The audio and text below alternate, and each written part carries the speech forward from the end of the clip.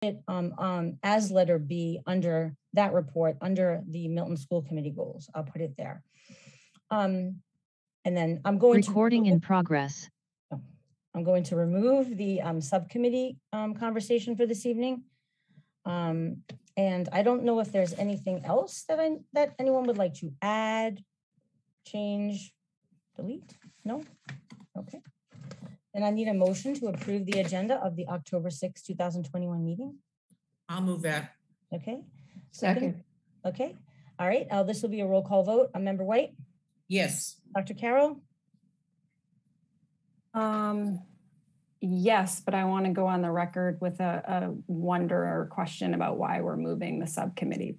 Because I didn't have a chance to, I didn't have a chance to speak to, I didn't have a chance to review something before the meeting tonight. Okay, but it will be on our next agenda? Yes, for approval at the next meeting, yes. Okay, Yep. thank you. Thank you. Yes. I appreciate the question. Member Ross Denny. Yes. Dr. Elaine Craighead. Yes. Member Rose Marin. Yes. And Member Eberhardt, yes. Okay, wonderful. Then we'll move on to the superintendent's report. Superintendent Chen. Thank you, Chair Eberhardt. We have the honor of having a couple of members of the Milton Public School leadership team and principal of Milton High School, Karen Cahill, and Director of Math, K through 12, Brian Seelig. And we have a member from Quincy College, Megan Cassidy. She is the Associate Vice President of Student Success and Partnerships. And Karen Cahill, Principal Cahill, came before the school committee earlier in the summer to talk about a dual enrollment opportunity, particularly for high school students. And this is a follow-up to that session. And for this session, she brought along with her Megan Cassidy. So I would turn it over to Principal Cahill at this time. Thank you, Superintendent Jett and members of school committee and Assistant Superintendent Shannon Dexter. As Superintendent Jett said, I spoke before you in person, I believe it was in June, in regards to potentially starting a dual enrollment program at Milton High School for any of our students that were interested. I understand that there are questions that the committee has in regards to the effectiveness and how we can make this program accessible for all of our students that are interested. I feel strongly that dual enrollment is something that Milton High School can offer our students and encourage them for college and career readiness as they look at opportunities that are beyond Milton High School. We have a very robust advanced placement program through College Board, which is separate than a dual enrollment program. And as Superintendent Jett said, with me this evening is Brian Seelig, head of the math department, and Megan Cassidy from Quincy College. If this is something that we will move forward with, we are moving in baby steps, if I can say it like that. One of the courses that we're looking at to start off is our statistics course at Milton High School. And that is why Brian Seelig is here this evening, because following Megan Cassidy's presentation, he will answer some questions along with myself and Megan in regards to why we feel statistics is the best course for us to start a dual enrollment program for at Milton High School. So Megan Cassidy will start this presentation. She will be sharing her screen. She'll be giving an overview of the dual enrollment program at Quincy College, the districts that they currently work with, the cost of dual enrollment at Quincy College versus other community colleges in the area, and some of the enrollment data that she's collected over the years in regards to the courses that they offer, the number of students that enroll. And then Brian, as I said, will be following up in regards to why we feel statistics would be the best course for us to start with, and then other courses that we can do down the road. So if that is okay with members of school committee and superintendent, I would like to present Megan Cassidy from Quincy College to start the presentation. Thank you. Thank you very much, Principal Cahill and Mr. Seelig and all of school committee for welcoming me here this evening. I am going to go ahead and just share my screen. So hopefully folks can follow along. So just give me one moment, and I want to make sure that everyone is able to see that. Is that appearing for everyone okay? All right, fantastic. So as Principal Cahill said, my name is Megan Cassidy. I serve as the Associate Vice President of Student Success and Partnerships at Quincy College. been there about 3.5 years, and in the time that I've been there, have had the privilege of really helping to have a hand in the organization and really the streamlining of not only our dual enrollment programs, but other pathway programs, and most recently an early college high school program that we're launching this fall. So it's been an excellent opportunity to kind of see the ways in which we can combine the internal support services that we're offering our students and really expanding that outreach to high schools and local communities. And so this evening, it's really an opportunity to hopefully shed some light on the dual enrollment program that we offer at Quincy College, highlight some of the successes that we've had, and then as Principal Cahill shared, talking about what this could look like within the Milton district. So again, I do appreciate your time. I wanted to start with just a brief overview of the dual enrollment program as it functions at Quincy College. And I do believe folks should have these materials as well, but if there are any questions, please let me know.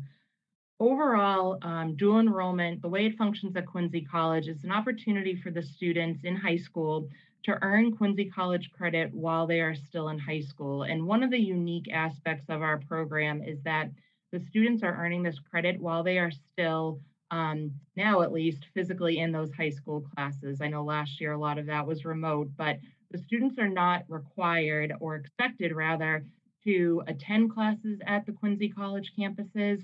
They are earning that credit while they are still in their high school classroom. So with that comes obviously the benefit of the familiarity of the teachers that they're working with and the support services that are available.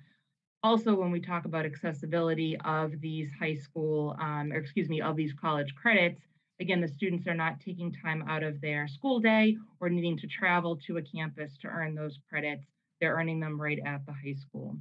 It also, is a way for students to acquire that college credit and really put on their radar the post-secondary education and opportunities.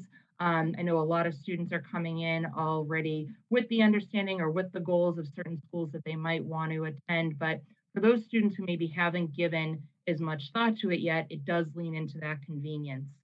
With that too, and I'll talk a little bit more about this, but the college credit transferability. So the credits that the students would be earning for, say, a statistics course, or if there were other courses down the road, are treated as a Quincy College statistics course. They would leave, or rather complete the course with a Quincy College transcript. And as our academic advisors and our guidance counselors at other dual enrollment programs do, is they work with the students to help them understand how those credits can transfer not only to Quincy College and schools that we have articulation agreements with, but other institutions as well. Also regarding the idea of college readiness and just planting that seed for a lot of students of what does their goals and kind of path look like after high school. And then finally, we do find that a lot of high school instructors who are teaching these dual enrollment classes really appreciate the opportunity to connect directly with our academic leadership and faculty at the college. There are a lot of conversations regarding curriculum alignment, development, particular activities, specific outcomes that are related to that course. And then also the high school instructors really seeing themselves as an extension of the Quincy College instructor community. So we do welcome all of our high school instructors who teach a dual enrollment course as an associate instructor of Quincy College. We've also had a few of those instructors actually teach as adjuncts with our college as well. And so it's a nice way for the instructor to also kind of have that added sense of, or that added professional development experience as well. And again, this is a collaborative effort, which I'd be happy to speak more about.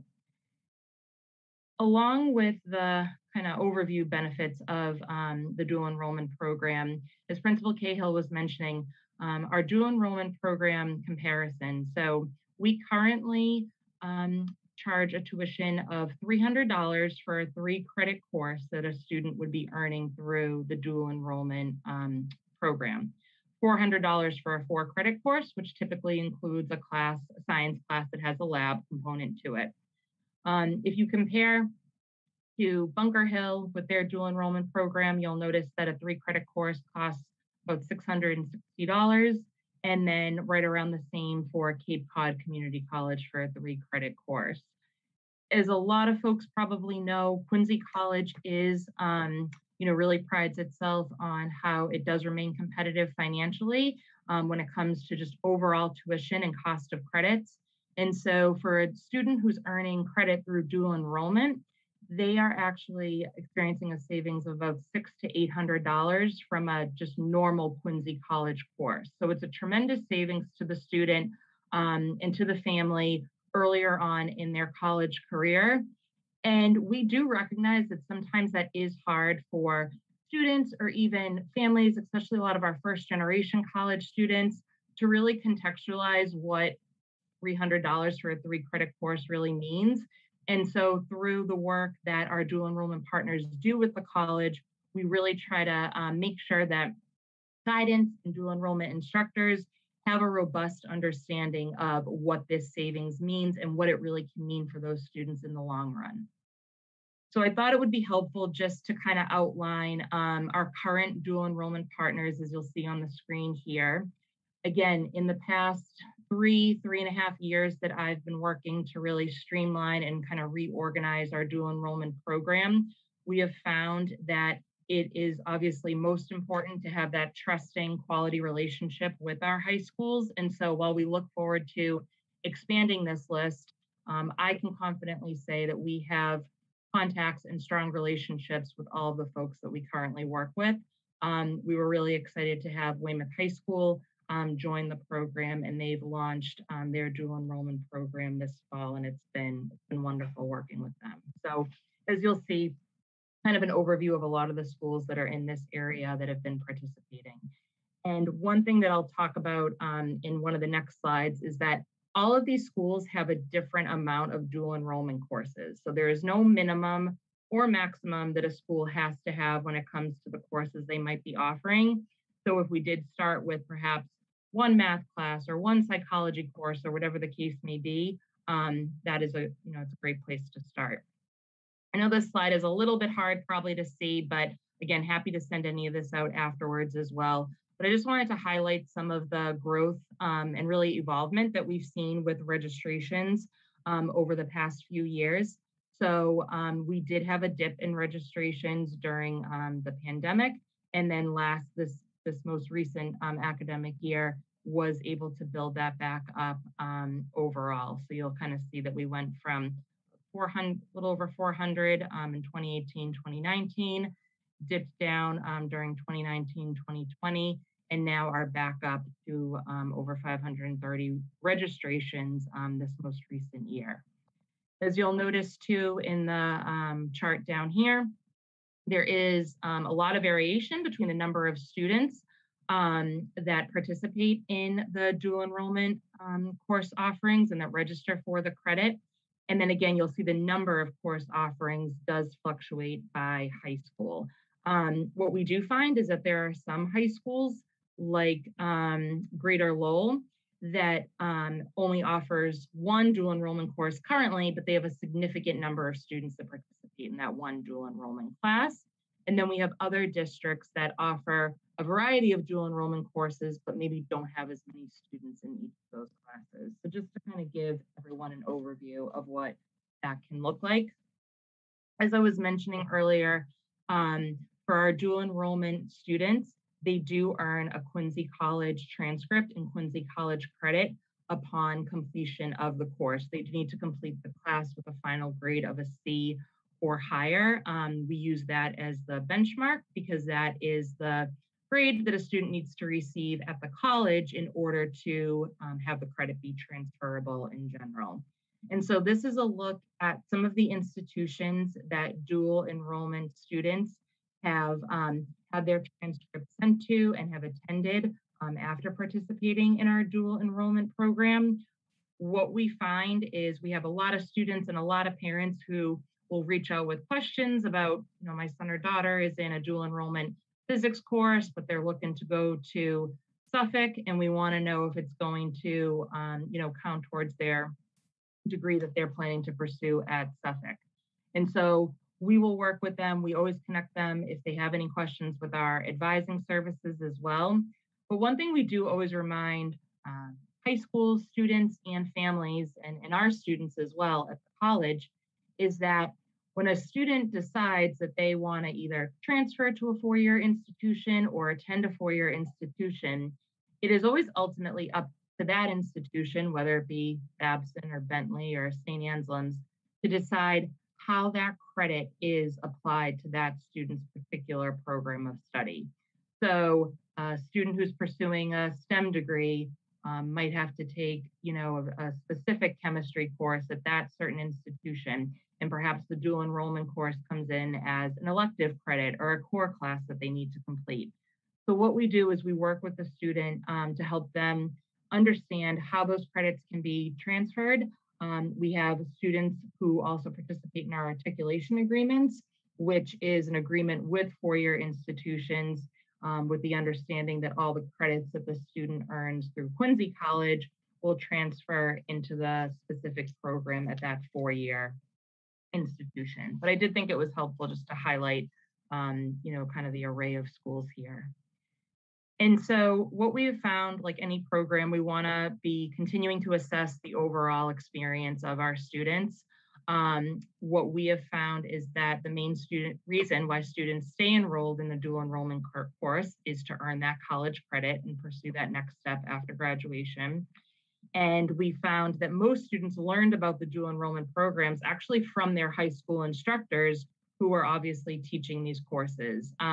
As I mentioned earlier, we do a lot of promotion with the guidance offices and obviously making sure that the academic leadership teams at the high schools are aware of this opportunity, but the students are learning about these a lot of the times through their teachers. And what we've done with other districts as well is partnered with the guidance counselors or even certain departments, in this case, perhaps the math department, to say, are there opportunities for Quincy College to maybe answer any questions at a parent night or at an open house, or again, whatever feels appropriate to that high school. One of the things that we really try to focus on with any high school that we work with is every high school is unique. There's unique students and there's unique needs that they're serving.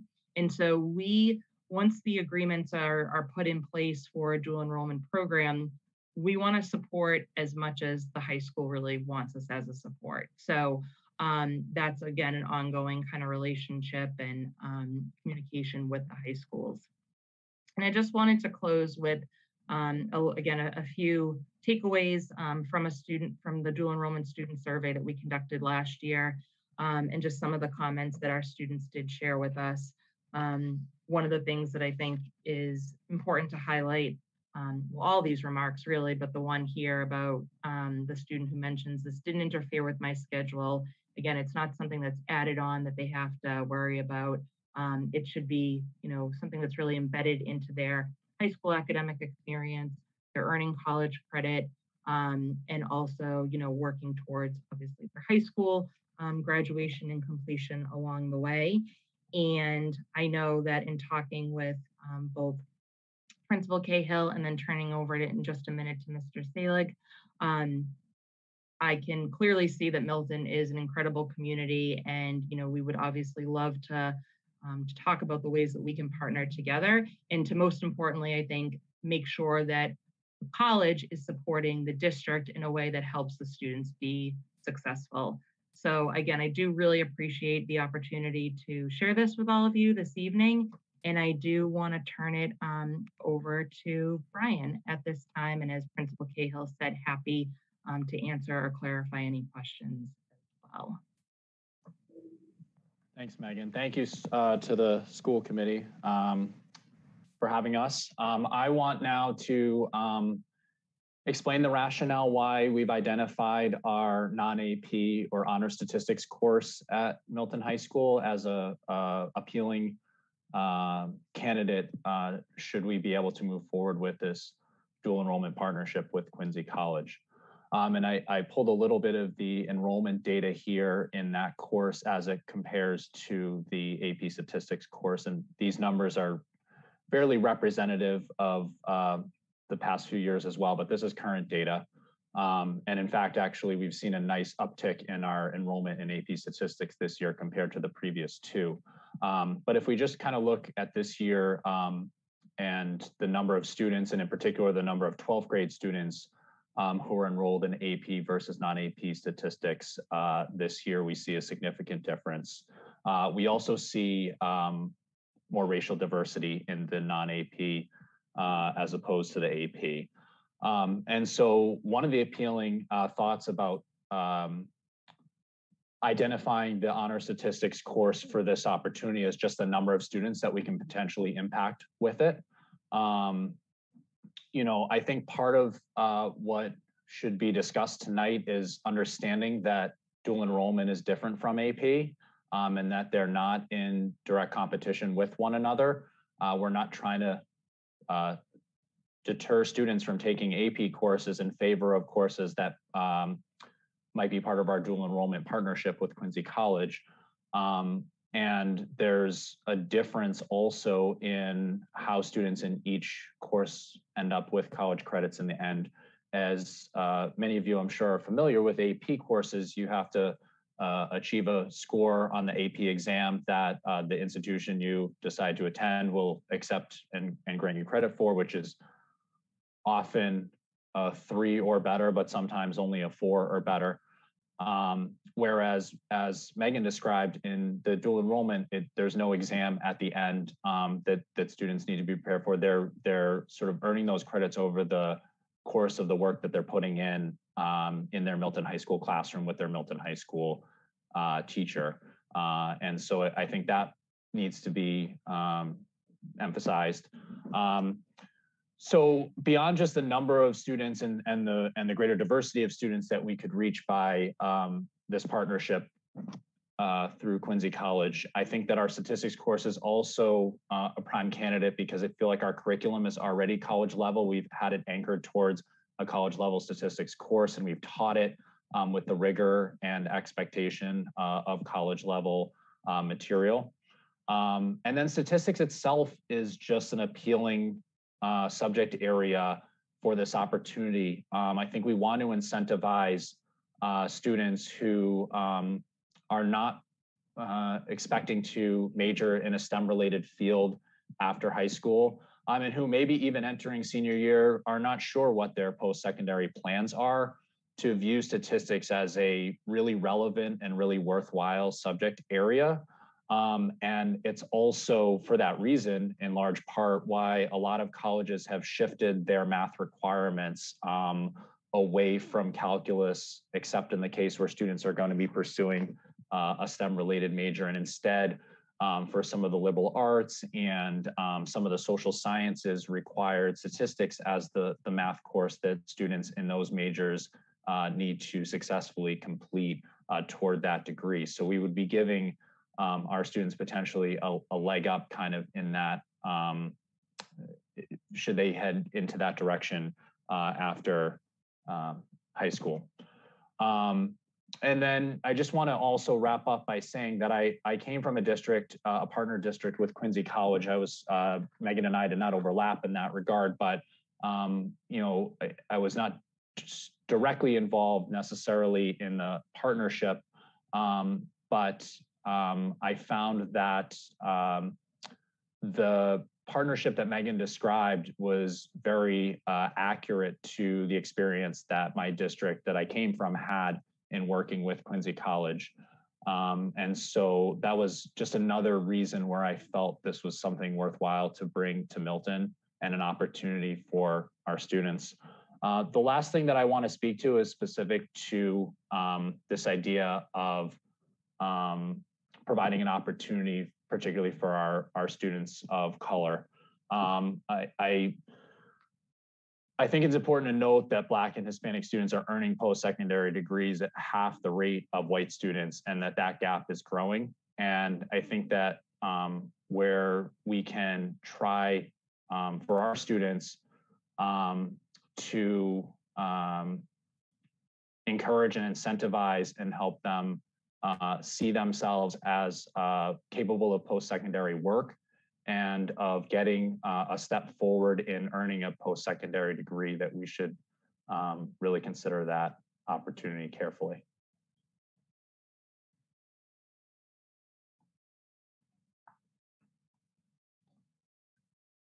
Thank you, Brian. Megan, if you can stop sharing the screen, if that's okay. Does anyone have any questions or comments that they'd like to reflect on at this point for Brian, Megan, or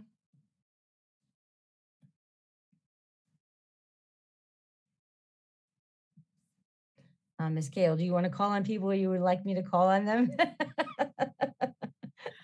I'm happy to do it if people have questions. I think I can see everybody. You Does see a anyone have couple of any hands? questions? Okay. I think I can. Sure. I'll thank you very much for this presentation. And it's exciting to think about this possibility for our students, and especially Mr. Selig, thanks for kind of contextualizing this in our own data and kind of our goals as a district.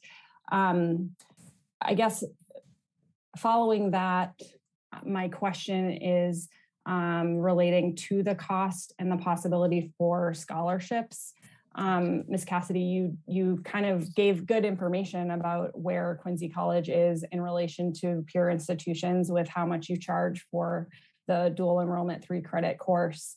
But I remember last spring when we talked about this, we were raising the questions about how to ensure that cost would not be a barrier for students to take advantage of this opportunity, which is all the more important given what you just shared, Mr. Selig. So is there an update on that? Have we been able to identify a plan or what sources of funding there would be to ensure that cost wouldn't be a barrier for anybody, especially given it's the 90, it seems like the pool of students that might be eligible to take advantage of this could potentially be a rather large group. So where would that funding come from? So if I can speak to that, and Megan, feel free to jump in if you've had experience with other districts as well. If a student, in my opinion, is doing this for that college credit, I do think the student needs to have an invested interest in this as well. For a student to realize that this is something they can do at the high school level. They're getting the high school credit for it and the college credit for it. There has to be a monetary investment on behalf of the student. As far as the district, I have not been part of a conversation on fundraising. Fundraising as, I don't know how else to say that, or supporting the students financially from the district perspective. I don't believe, my understanding, and Megan, please correct me if I'm wrong, that financial aid is something that, with the reduced cost already for the course, because the courses at Quincy College are more expensive, that this is the course that this is the rate of the course that we can offer for students. Is that correct, Megan? That is correct. And thank you, Principal Cahill, and thank you for the question. So there is not financial aid directly tied to a course like this. The students taking the class, even if they were just a current high school student taking one class at Quincy College, they would not necessarily be a degree seeking student, so financial aid wouldn't apply in that instance.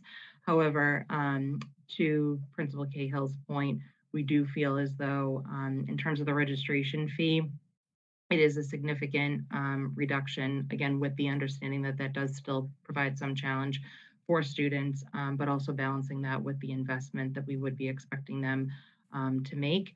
Last year, due to COVID, and I can speak to this a bit, we were, and we always are, looking for any grant opportunities that the college can apply for to help absorb any of these costs, particularly for low-income students. So what we were able to do last year was we did receive a grant from the state that we were able to apply to high school students who were in dual enrollment courses who had received free and reduced lunch. And we used that as a way to determine students who would qualify to have the registration fee waived, which again was absorbed by this grant. Unfortunately, that grant did end at the end of the last fiscal year, but we do, myself at the college, work closely with our grant writer, and she is well aware of the dual enrollment program and partnerships that we have in place. And again, I feel confident in saying that we are consistently looking at grant opportunities to support students that I described. Thanks. So if I could just briefly follow up, I just want to make sure I'm here understanding a couple of things. So I remember in the earlier discussions, I think I'm remembering this correctly, that someone had shared the idea of even asking the Milton Foundation for Education whether this would be something that they could potentially help us work with. So it sounds like that conversation hasn't proceeded over the months since we started this discussion. But if that's the case, I strongly feel that it would be something we would need to explore in order to move forward with this. Because I do appreciate the point about wanting the students to be bought into taking the course, but I also just want to make sure that we aren't, unintentionally implying that a student who can't afford the fee for $300 wouldn't be motivated to work hard in the course, because we know that that's not the case, right? And I think the idea, as you were saying, Ms. Cassidy, about using, like metrics and information we have access to in the college financial aid process, like that. I'm not suggesting that it should just be sort of free for all scholarships, anybody who just says, oh, I want to not have to pay for that. But we also, the flip side of that is we can't allow a student who, for example, would qualify for the financial aid a year later when applying for college, that they are shut out from taking this course because there's no scholarship in place for them. So I support dual enrollment strongly as something for us to pursue as a district. And I really appreciate the opportunity to get this additional information. And I also have reservations about moving forward with a specific opportunity unless we are able tonight here somehow to kind of clarify what the commitment would be to ensure that, it wouldn't be leaving any students behind just because their family hasn't budgeted to be paying for college credits that, or whatever. So anyway, thank you for hearing me out. I'm sorry, I'll stop talking. Betty, do you want to, sorry, I think Member Rustin, your hand was up. I apologize. Thank you for such a thoughtful presentation. I was very pleased with the idea of having a dual enrollment opportunity for our students when it was presented late spring, early summer. But just adding to Lizzie's point, there was a couple of clarification questions I had. Does every high school partner have an identical contract? So are we all signing the same terms and conditions, or do some aspects vary? I can speak to that, and thank you. That's an excellent question. So the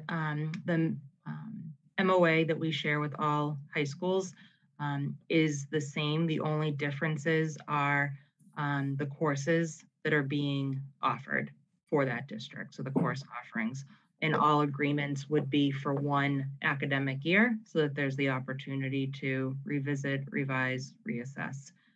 That was a change that was made when I started working more with our dual enrollment programs, just to be sure that we were staying relevant and current with all the partners. And given that an MPS teacher is delivering the class, what other services will Quincy College provide for these students? So in terms of services that the college would provide is first and foremost the academic leadership. So primarily our academic dean and the faculty who work at the college that would be aligned with that particular area. So again, taking math, for example, the dual enrollment high school instructor would have obviously direct contact and collaboration with the faculty member at the college. What we've had other districts do is a lot of times there will be resources, readings, materials that the Quincy College faculty member would share with that high school instructor, which would then in turn be shared with the students. And back to what I was speaking about earlier in terms of we can be as involved as the high school really wants the college to be, is we're entertaining this right now, or actually working on this right now with Weymouth, is we can coordinate programs and visits to have different student support or faculty and staff visit the actual high school. We have coordinated times where a dual enrollment class or students will come to the campus to kind of get a better sense of what college looks like, what the campus looks like, and those types of things.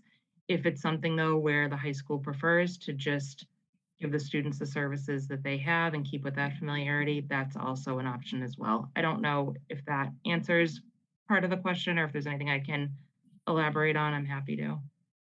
No, it clarifies a very important point for me, which is when Milton Public Schools, along with your other high school partners, are giving a cohort of students to a university, and the agreement is one such as the services that will be rendered from the university are they're not something that's concrete in our contract. Is that what is the high school getting beyond very inexpensive credit? I worked for a professional development company which was Fitchburg State University, and the agreements did vary, and there was some incentives or some benefit for this unique partnership, because in theory, what Mr. Selleck had shared, which was extraordinarily smart of him, is he's identified a cohort of students that would literally be revenue for Quincy College, in all fairness. And if there was some benefit, like, if you get 20 students, you'll get financial aid for 3 students. But ideally, there'd be some reciprocity, because beyond getting a transcript, there's not anything written into the contract that says there's a benefit beyond saying we're getting inexpensive credit. And I really do appreciate that, because I think he is spot on. The time that took to figure out what would be the ideal course based on what data we have was, in my mind, brilliant. But I am concerned that there's not an opportunity for flexibility in the agreement to reflect the benefits that Milton will be providing for the $330 per credit.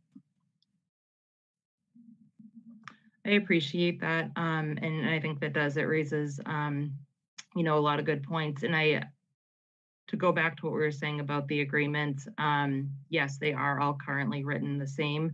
In working with Karen and Brian thus far, and we haven't really entertained that conversation, but if there was a discussion about adding an additional part to the agreement or clearly outlining what those supports would look like or what those services or incentives would look like, I would be very comfortable with doing that. It does step away a little bit from dual enrollment, but I can speak confidently that the college is becoming more and more every year familiar with what those pathways will look like for high school students, whether it's to Quincy College, whether it's to Bunker Hill, or whether it's to Northeastern. I mentioned at the beginning, we just launched our early college high school program, and that's with Quincy Public Schools right now.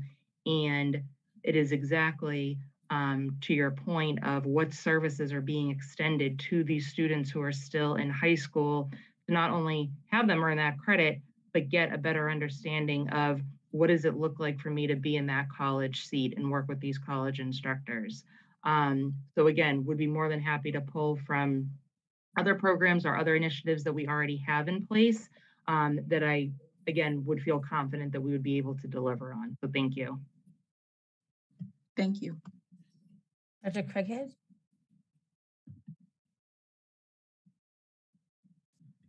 Was having trouble unmuting. First of all, thank you for the presentation. I've actually been thinking about this a lot since we had our initial meeting on this in the spring, I guess it was. And first of all, I'd like to thank both Dr. Carroll and Member Ross Denny for voicing things that I was getting ready to say, especially for the assertion that I don't think we want to tie motivation to money. I don't think that's what this should be about, and I don't think it's what it is about for the vast majority of students. I think they'd be motivated anyway. Growing up, I would have been one of the students looking for some sort of scholarship to be able to do this. So it's always the first thing that I think about when I look at these kinds of programs. And I think that if Quincy isn't going to offer some sort of, as Member Ross Denny pointed out, some sort of deal where if we provide a certain number of students, there are a certain number of scholarships that we would get for students who we could figure out who they might be, if they qualify for free and reduced lunch, et cetera. That we need to do something about that. I had forgotten, Dr. Carroll, that we had been talking about perhaps the MFE, but that is certainly something to consider. My other point is that is sort of a question. So what I'm hearing is that you said that teachers would have access to academic leadership. They would have direct contact with a faculty member at the college who would share materials with them. What though makes this a college level course in Quincy's estimation? What do teachers have to adhere to some sort of syllabus, guidelines, minimum content? I know that Mr. Selig was talking about the fact that we do teach college level courses. That's a great statement, and I believe it. But I also believe that if we're going to offer a Quincy College course credit to these students, then there needs to be something more concrete than sharing materials that, as you said, might be passed along to students. So could you address that more specifically, please? Absolutely, thank you. And Mr. Selig, feel free to jump in as well. So when we work with a high school, there is a lot of collaboration between the college and the high school instructor leading up to well before the dual enrollment course is actually offered. Currently, the dual enrollment courses that we do offer are honors level courses at the high schools. And then it's a matter of working with the high school instructor or instructors who would be teaching the course and connecting them with the faculty and academic leadership at the college. What we would do is we share in this example statistics, our statistics, most updated statistics syllabus for the high school to review and to compare to their own curriculum.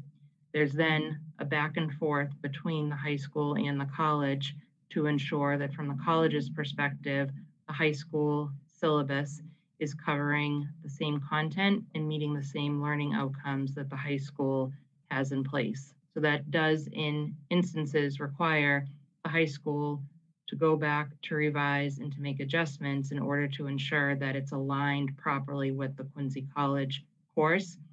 No dual enrollment course is put into an MOA with the high school partner until it's been reviewed by the academic dean and our provost at the college as having that Quincy College, I call it a stamp of approval, which is not the official term, but just making sure that it is something that we are confident is worthy of those 3 or 4 credits on the transcript. Thank you. Mm-hmm. And if I may just add as well, I think one of the things to me that's really appealing about this unique opportunity with Quincy College is that unlike other dual enrollment programs, and Megan shared sort of the cost comparison, but other dual enrollment programs that we've looked into, students are required to travel to the campus and receive instruction from a professor at that school. And to me, that's far less appealing than students enrolling in the senior math course that they would be taking at Milton High School, even if this conversation never took place, where we have in partnership with Quincy College, but there's no micromanagement of lesson by lesson what must be taught. It's more collaborative than that and more flexible, quite frankly, than that.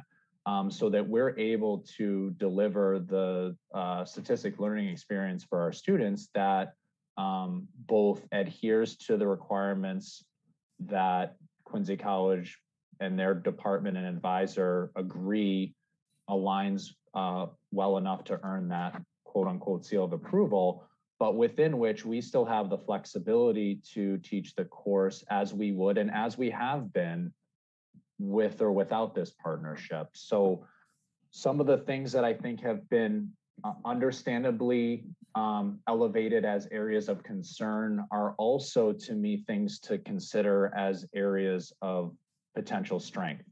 And most notably, that students can opt in at a cost of $300, which I think we're all on the same page. We would never want any of our Milton High School students for that cost to be prohibitive for them to take advantage of this opportunity. And I'm failing to come up with an analogy of other things where there's a cost associated with something, and we have found ways to make sure that that cost is not prohibitive. So I'm letting the committee down in that regard. But for the cost of $300, students can opt into the opportunity to have the exact same educational experience as they would without opting in, and leave with 3 college credits, which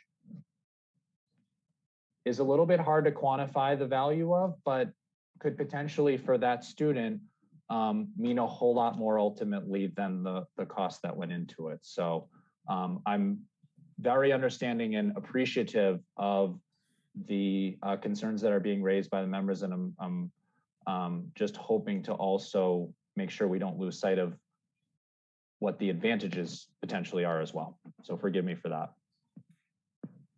Member White.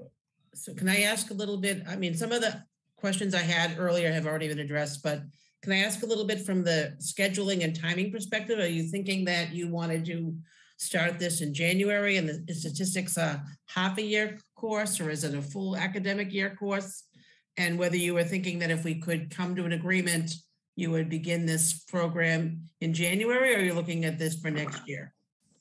I'm glad you brought that question up. So it's a full year course. And so I think probably the prudent step is to make sure that we have everything lined up for the students who enroll in this statistics course for fall of 2020, for the 2022-23 school year. Okay. If there were no reservations and none of the questions that have been raised, couldn't easily be addressed and resolved tonight, I think I could propose seeing if that partnership could be still set up for the current students that are enrolled in the course. But I'm not looking at this as a short-term partnership or as a sort of, quick fix by any means of it. I mean, nothing's broken, so there's nothing to quickly fix. But I would be very content to spend the rest of this year with this, blessing of the committee, really kind of hammering out some of these details and making sure that we come into next fall with the an accepted curriculum tweaks in place to satisfy the agreement, along with some of the other things that have been appropriately raised as questions or concerns. Is that it, Member White? Yep. Yeah, I'd just like to say to Mr. Selly and Ms. Cassidy that I really appreciate your presentation this evening, because it's an actionable step. We hear a lot from the community about the fact that they want to hear more from us about actionable steps, right? About ways that we can actually remove barriers and create opportunities for students and eliminate some of those disparities and disproportionalities that exist in our community.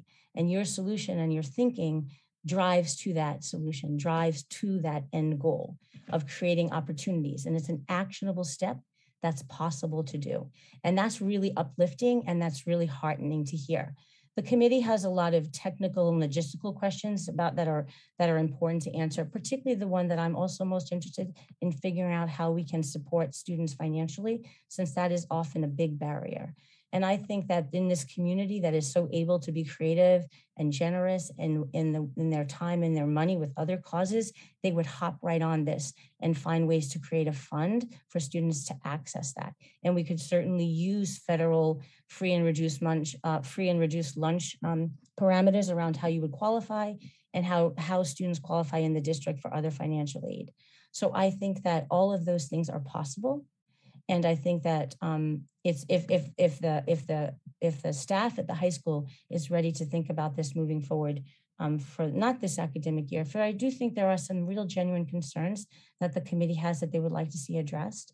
But I do really feel that this is an actionable step that we can move forward to create opportunity that the community has been asking us to do. After we spent a lot of time last year talking and getting a report and thinking about those things. So I thank my committee who's so smart and thinks so much more than I ever could about things in ways that I couldn't. And I think that I don't know when you want us to have a vote by, if we could maybe have it at another meeting in this fall to prepare things to go for fall 2022. And if by that time we could think as a committee, reaching out to our community partners, how might we create a fund to support students financially that they could access to take this course and additional courses if we could grow this partnership for our district. I just want to share quickly that it sounds like Ms. Cassidy does have some options, so it doesn't always have to be the Milton community raising money. We could come up with those incentive programs, but at the end of the day, I think there's a general idea here that we're all supportive of dual enrollment. I think we just need to work on the terms of the MOU. And I don't know if this ends up being a subcommittee. I know as chair, you might have the technical understanding of how do we proceed. But I think if we put our heads together, this is something that can be done quickly. I don't think we're far off from where we need to be. We just need to put our heads together about what makes the most sense. So if our next steps are to going into the agreement as a small committee or with the town's attorney or the district, whatever it is, I'm happy to be part of that in any way that I can to make this happen. Yeah, I think thank you for your work. Yeah, I think Member Rosteni, that's a perfect. We don't even have to we could just have one or two school committee members work with Quincy and the district and the lawyers to figure that piece out and then present it at a meeting for a final vote. And understanding the timeline for fall 2022 would be really helpful so that, by this date, we need to have a decision made so that we can move forward for next year. Yeah, I think that would be helpful in terms of that. And if I may speak, I'm sorry to cut you off. A timeline for next year makes a lot of sense, and I think should coincide with when we're making proposed changes to the program of studies for the 2022. Pardon me, seems crazy to even say 22-23 school year, because then this could be something that could be included in the course description for honor statistics, and students might potentially even weigh it in consideration of what the course that they select for their senior math, it could factor into that decision. So I just wanted to be sure to add that in. Brian, thank you for saying that. That was something I was going to say as well. Starting later this fall, we will start revising the program studies for the 22-23 school year. It's hard to say that out loud. And my apologies for not knowing about the MFE as a possibility. I know my understanding was there were subsequent conversations after my first presentation, and that might not have been something that was brought to my attention, but I am more than happy to work with MFE or other organizations in the community, along with Quincy College, for potential grants on their end to see how we can support any student who wants to pursue this. And I'm happy to work, again, as Member Rosteni said, off camera or subgroups or whatever is the correct thing to do to get this program up and running, because I do believe this is something. I know when Superintendent Jett was Principal Jett, we had these conversations, and I really think this is a great opportunity for any of our students to get that early college piece of it and let them see that they can succeed at the college level and find that success and feel good about themselves and what the future holds for them. So I do truly appreciate this opportunity that you all took this evening to do this for us, and look forward to working with you, however that is, and you can explain that to us to make this happen for our students. So thank you very much for that time this evening. Oh, thank you, Ms. Cahill and Mr. Selig and Ms. Cassidy. And I think the action steps here is, as Member Rosteni said, to move forward. How do we make the MOU work? And then also the timeline. So by December, we are going to decide that these will be the parameters, and then we can make a vote as a committee to move forward with that. Yeah, I think that's a good idea. Thank you so much for your time tonight. Thank you, Principal Cahill, Brian Selig, and Megan Cassidy. Thank you very much for your time this evening. Thank you. Thank you. You're more than welcome to stay for the rest of the school committee if you like. Thank you, everyone. Thank you all very much. Much appreciated. It was great talking with all of you, and thank you again. Thank you. The next item on the agenda is the DESE, the Department of Elementary and Secondary Education End of the Year Report. It was submitted to the school committee for a vote. So I throw it to you, Chair Eberhardt. I hope you all had an opportunity to take a read. You mean all, I don't even remember how many pages the whole thing is. It's a very long document. And it's the district runs the financials and all the different programs they have, and they collect them into this final end of the year report, and it's submitted to DESE by us from the district. I don't think, let me just go back to the Charlene's email here. I don't think there's a way to share the report on the screen. Did anyone, while I'm thinking about that, have any questions about the report that she sent? Where is it?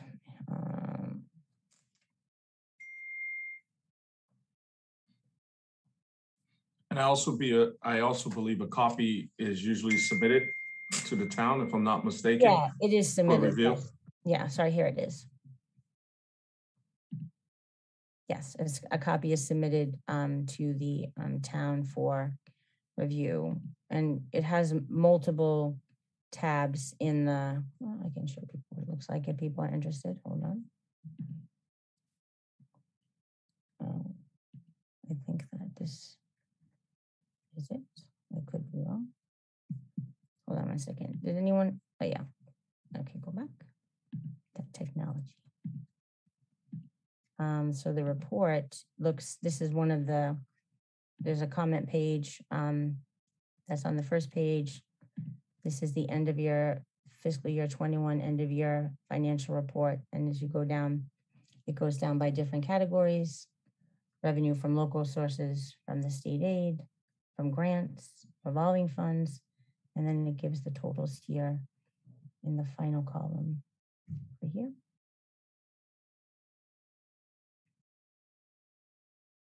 Go all the way down: superintendent, assistant superintendents, district administration, business and finance, human resources, legal services, school committee. Yep, there's a number right there. Contracted legal settlements, curriculum director. So it goes through salary, legal costs, and then it goes through line by line by line.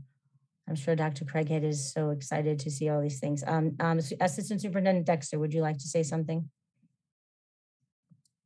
Yeah, so the only thing I wanted to add is that this not only takes the actual financial expenditures and revenues for the school, but it also, we reach out to the finance director at the town, who reaches out to each of the individual departments on the town side, and they report to us an estimated cost of how they supported the school.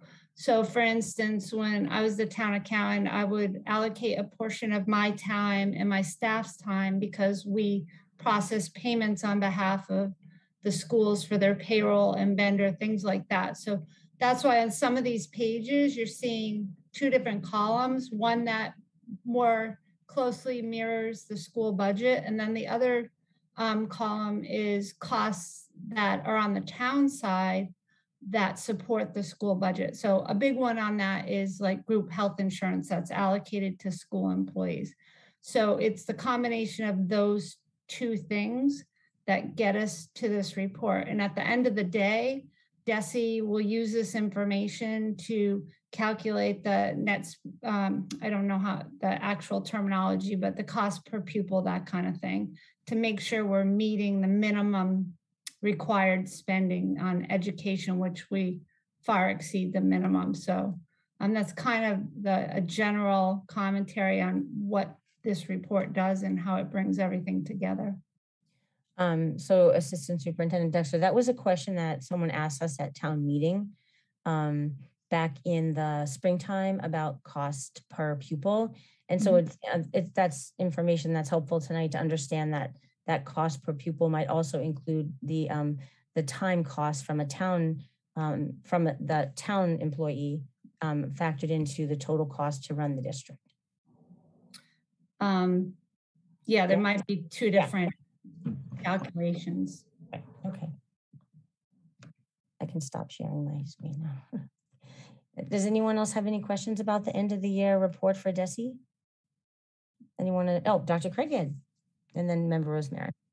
I don't have any questions, but I did look carefully at this report, and I would just like to thank and commend Assistant Superintendent Dexter and those who worked with her on it for the amount of time and effort that it takes to do this kind of mandated state reporting. So thank you.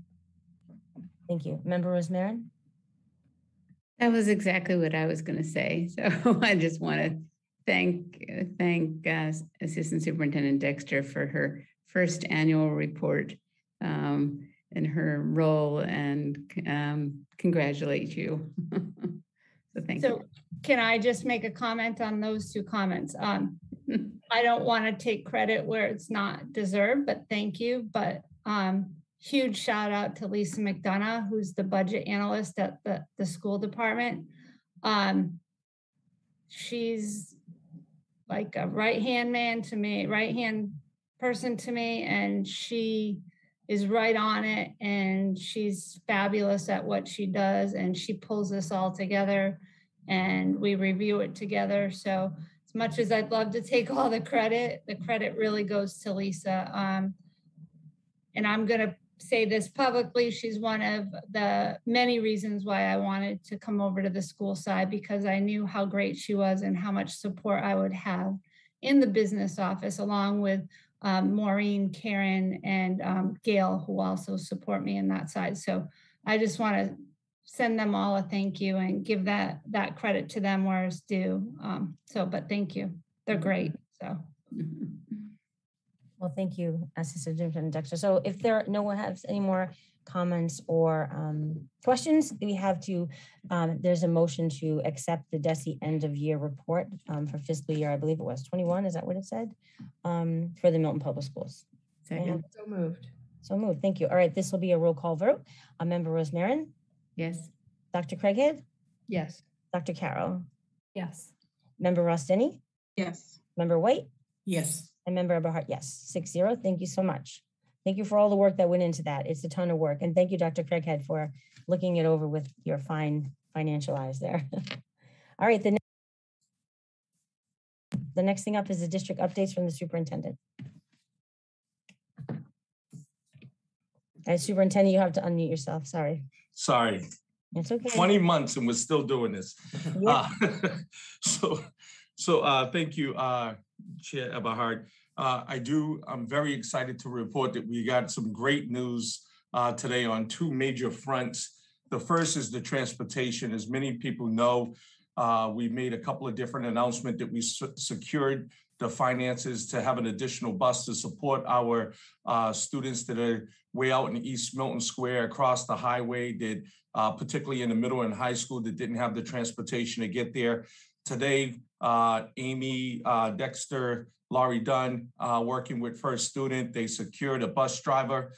So we hope that will start and pick up a vast majority of the students in the middle and high school from East Milton Square starting on Tuesday, October 12th.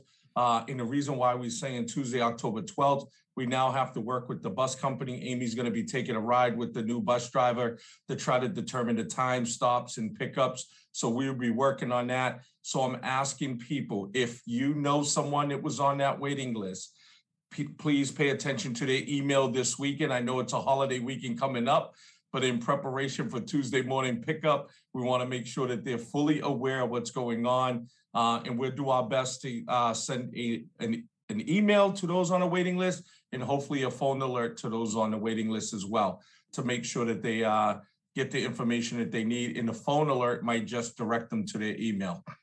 So I just wanted to give folks that information. Now, As you know, we do have limitations on the bus. It's less than 50 on the bus, approximately about 46 for middle and high school, somewhere in that range just because of the body composition. Whereas the elementary folks, we could fit up to 73 on a bus, 3 to a bench. So we hope to get as many students as we can. But as always, if your child's transportation needs have changed on any of the bus routes and you're able to avail that seat to someone else, please let us know and we'll be happy to reimburse you, but also put folks on the bus that absolutely need it. So that will be going home in the blog tomorrow. And then we'll be looking at an individual email to those on the waiting list. And I didn't know if anybody had any questions, but I'm very excited, even though we were trying to reach out to DESE to see how Chelsea and other districts got the National Guard to secure drivers for the bus. For those who didn't know, there's a shortage across the Commonwealth, not only with bus drivers, but with a lot of different businesses. And so we are very appreciative of all the efforts on MPS part, but also on First Students part. And I don't know if any of the school committee members have any questions. Looks like Dr. Craighead has her hand up.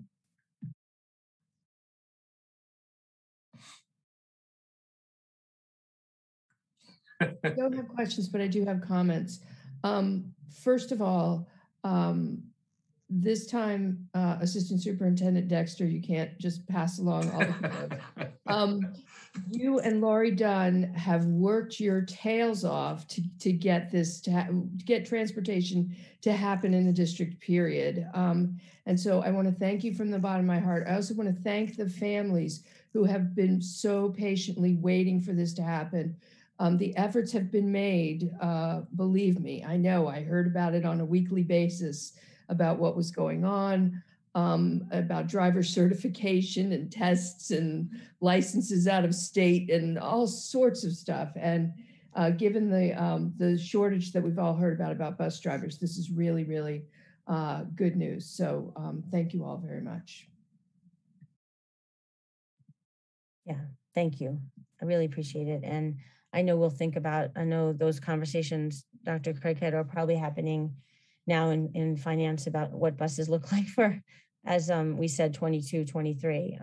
But I really appreciate all the extra effort that we made and the creative financing of the bus. It's really, I know it's, 23 days into the school year, but it's 20, that doesn't matter. We still have lots, it does matter, but we still have a lot of more days to go. And this is really helpful to families. So thank you for the extra effort that was made. Appreciated.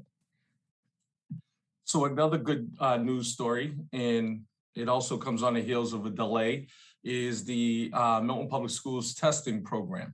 For those who don't know, there's a state testing program that was offered to all districts throughout the Commonwealth. Over 2,000 schools selected it and participated in it. If you didn't hear the webinars or saw the media coverage on Fox or NBC last week, the DESE was very optimistic in this, or overly optimistic, and they fell short of some of the contracts that they needed, but they've been working feverishly to try to fill in the slots to provide the staff and support to the schools that want to do the testing. We are pleased to say that our nurse started today. Now, when I say started today, we had to do some onboarding, so I want folks to know, onboarding and training. She worked with Kim Coughlin all day today, getting a lay of the land, looking at our testing kits, looking at the protocols that we set up. We hope that the test and stay, well, not hope, we anticipate the test and stay will start Tuesday, October 12th. That seems like a pretty popular day right now. One of the things that I do want to take this opportunity to say to parents, we need parents, in order to participate in a test and stay, we need parental or guardian consent. We cannot test students in the test and stay without your consent.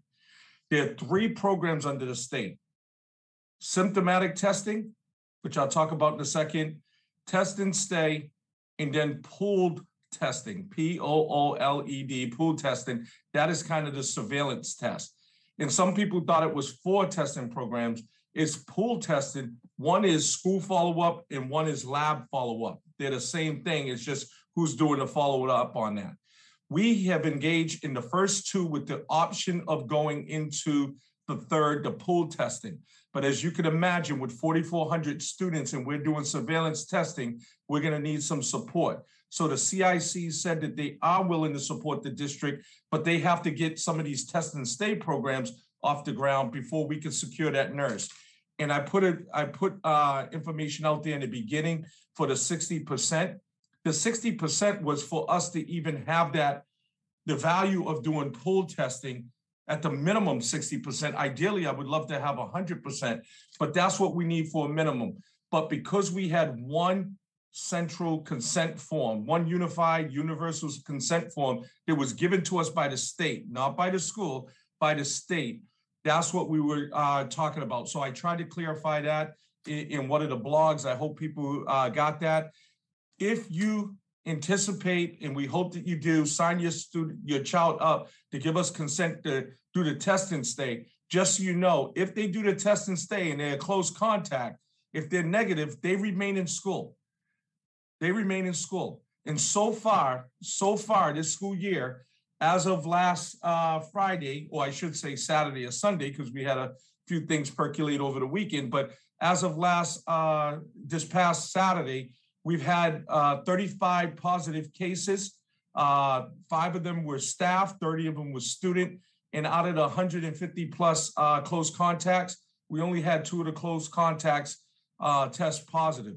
So for those students that had to stay home, had we had to test and stay, they could have possibly never missed a day of school if they test negative. So that's why I think it's imperative for as many parents as possible to sign on and give us the consent, at least for the test and stay and symptomatic testing. So today, Kim Coughlin, the Director of Nurses for the Milton Public Schools, along with our CIC nurse that came on staff, they're working out the logistics. How do we do it? Where do we set it up at each school? We had our plans in place. We talked about it yesterday with principals trying to hammer that out. But we still have a few more details to work out now that this person's on board. But we anticipate that this will start on Tuesday, October 13th. So, and I don't know if folks have any questions about the test and stay, asymptomatic, or the protocol or the policies. Does anyone have any questions for Superintendent Chet about the COVID policies? Remember, anyone?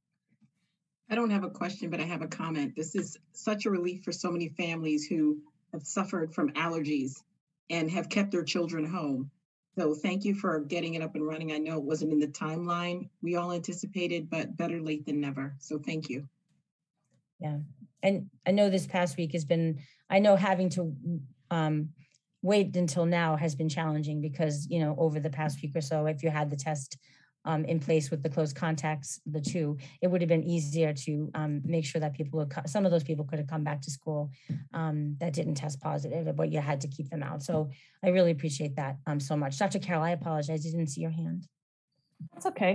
My question is just about the number of people who have thus far, you know, signed on or given their approval for their student to participate in the testing.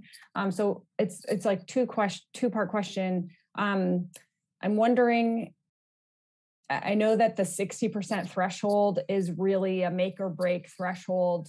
I mean, my understanding, if or when we were to decide to add pooled testing on. But my question is on that piece, like how close are we to 60% at this point in time?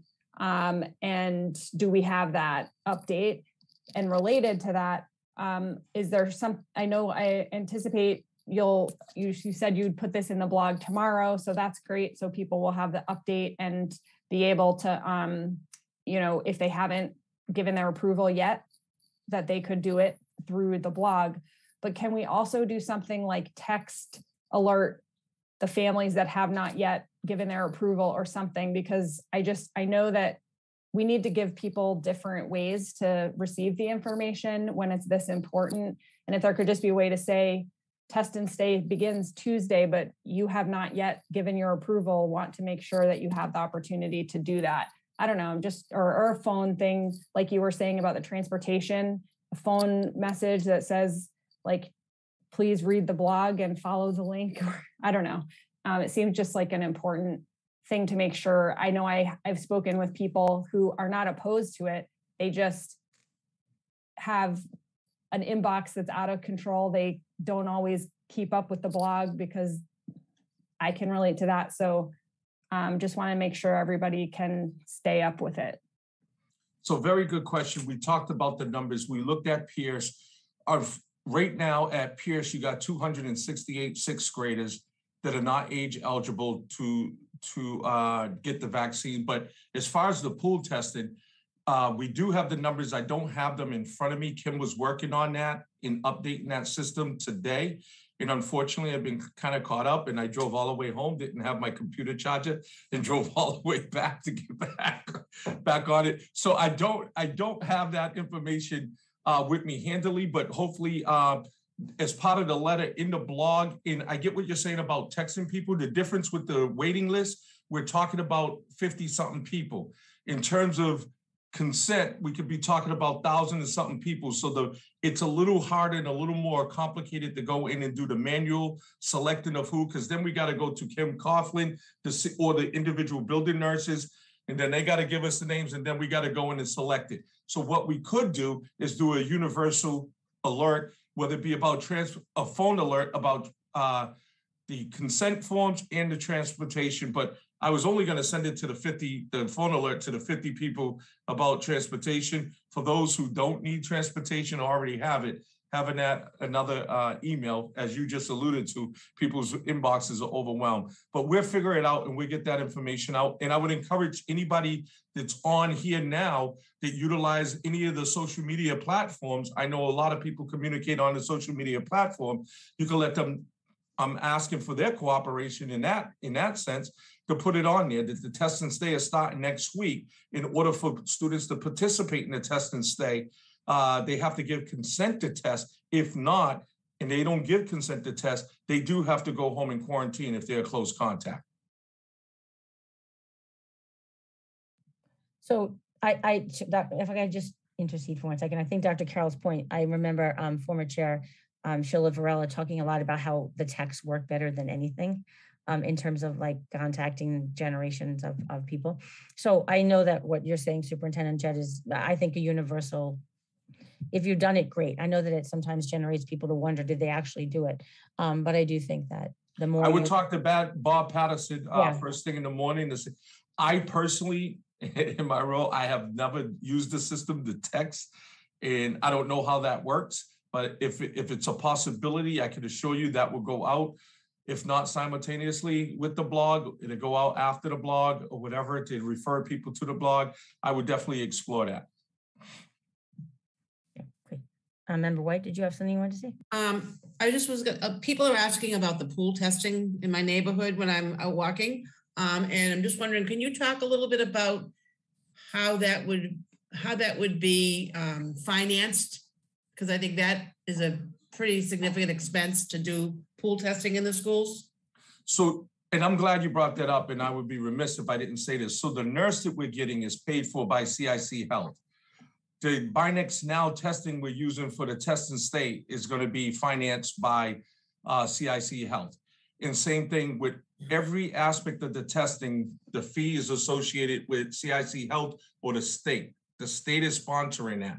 So they pay for the salary of the nurse along with the benefits, which we're very appreciative of.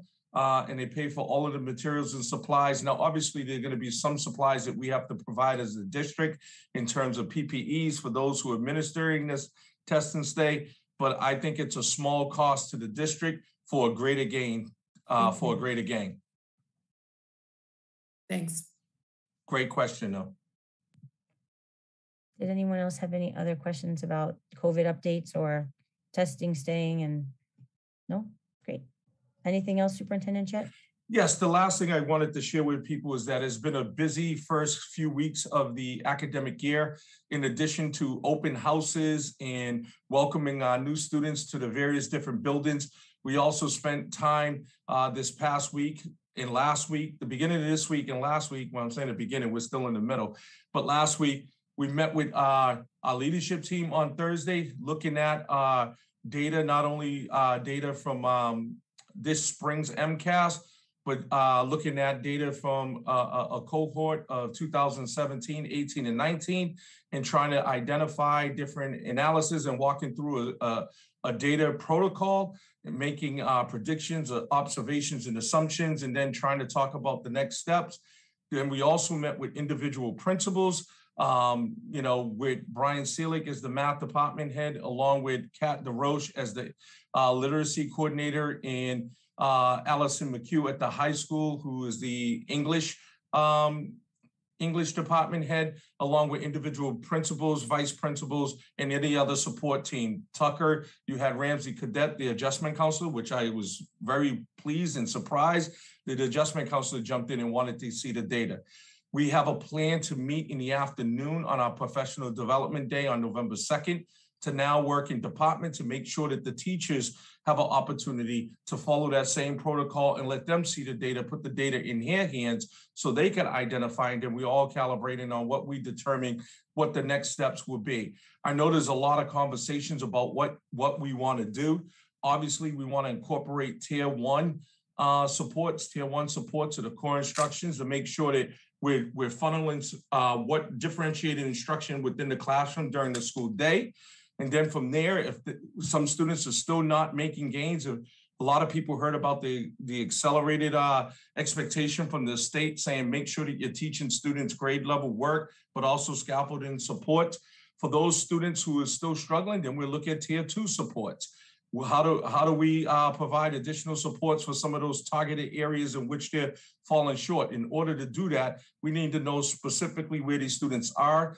In triangulating the data between the iReady, the Core 5, and the MCAS data that we did get, I think when we emailed that executive summary to families, I know for some families it was an eyebrow raiser, as it was for me. I'm making no excuses. And even though the executive summary said we did better than the state, we know that across the state that there were shortfalls. And I don't want to say all of them are due to the pandemic, because we had some students who did some of our learning platforms who performed very well. There wasn't a change.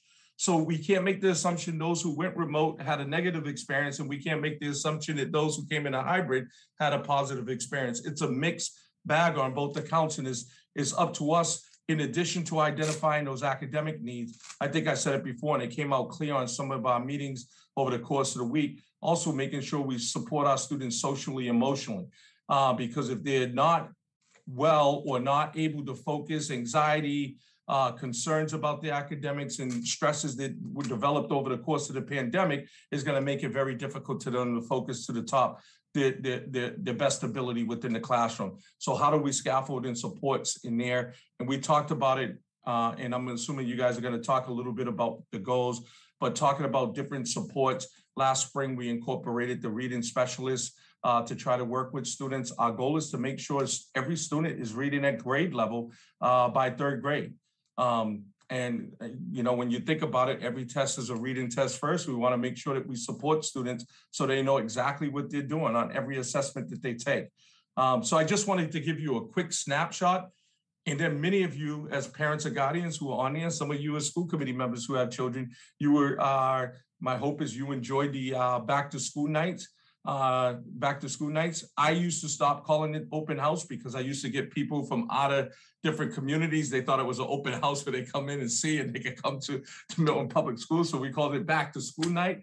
So I use those terms interchangeably, but I hope everybody had a great experience. And then my last comment is make sure that you at home are monitoring your students' progress.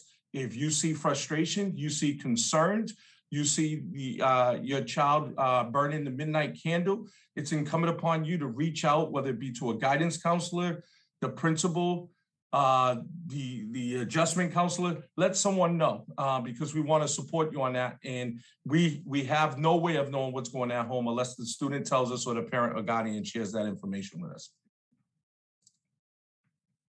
Thank you, Superintendent Jett. Would anyone on the committee like to ask Superintendent Jett any questions about his update here on MCAS? Wonderings about future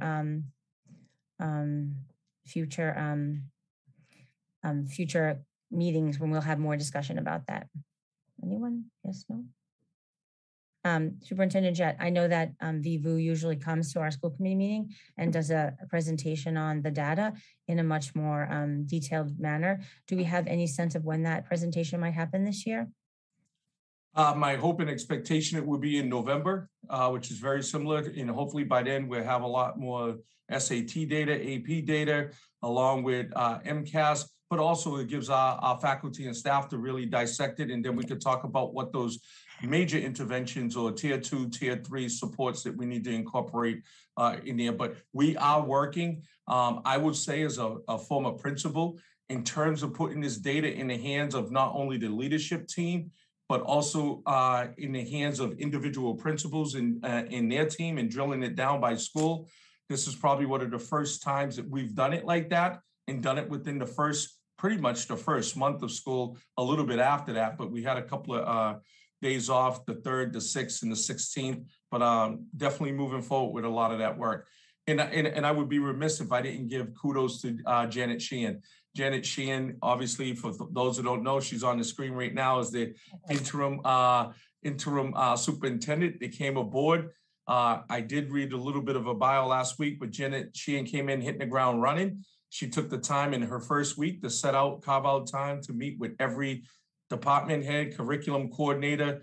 She ran the principal in elementary principal and coordinators meeting to talk about some of these things, and then working with the principals and talking to the principals yesterday in our leadership meeting about their school improvement plans. So I think there's a lot of things that are happening and goes back to a couple of people's comments on the listening session earlier about letting the community know what's happening. The train is moving. And I just think that we need to do a better job of communicating that to the public so they can see that there's progress happening.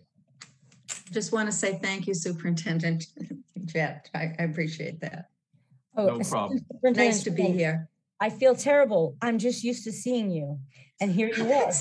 And then you came back. But this is your first meeting. And I am a terrible chair. And I am so sorry. No, it's no, my gosh.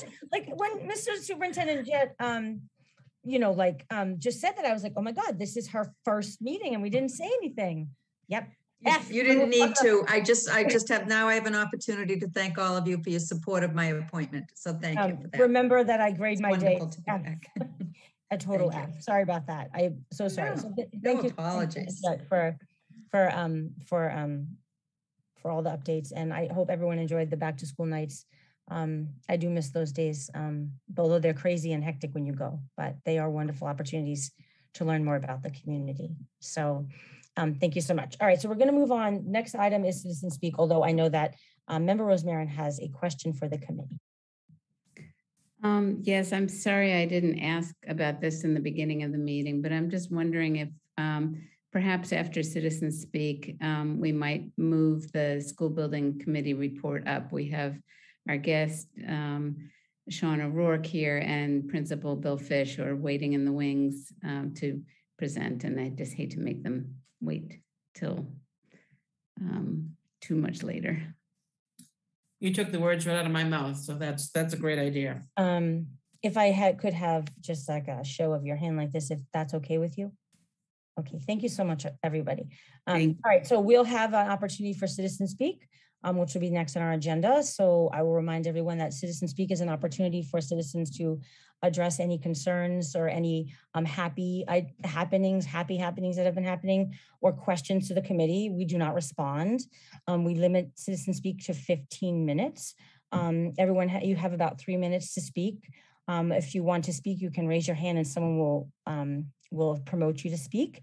We ask that you state your name and your address, and that you limit your comments to things that the school committee can address, and also that you do not refer to any specific individual or person at this time.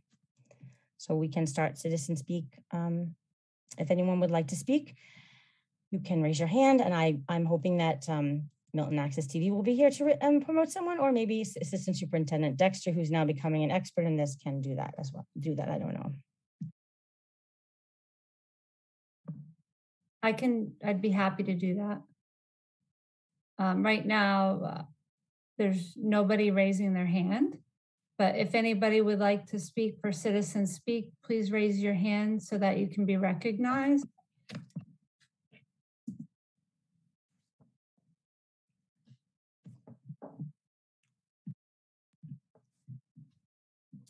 Would anybody like to speak for Citizen Speak? Please raise your hand so you can be recognized.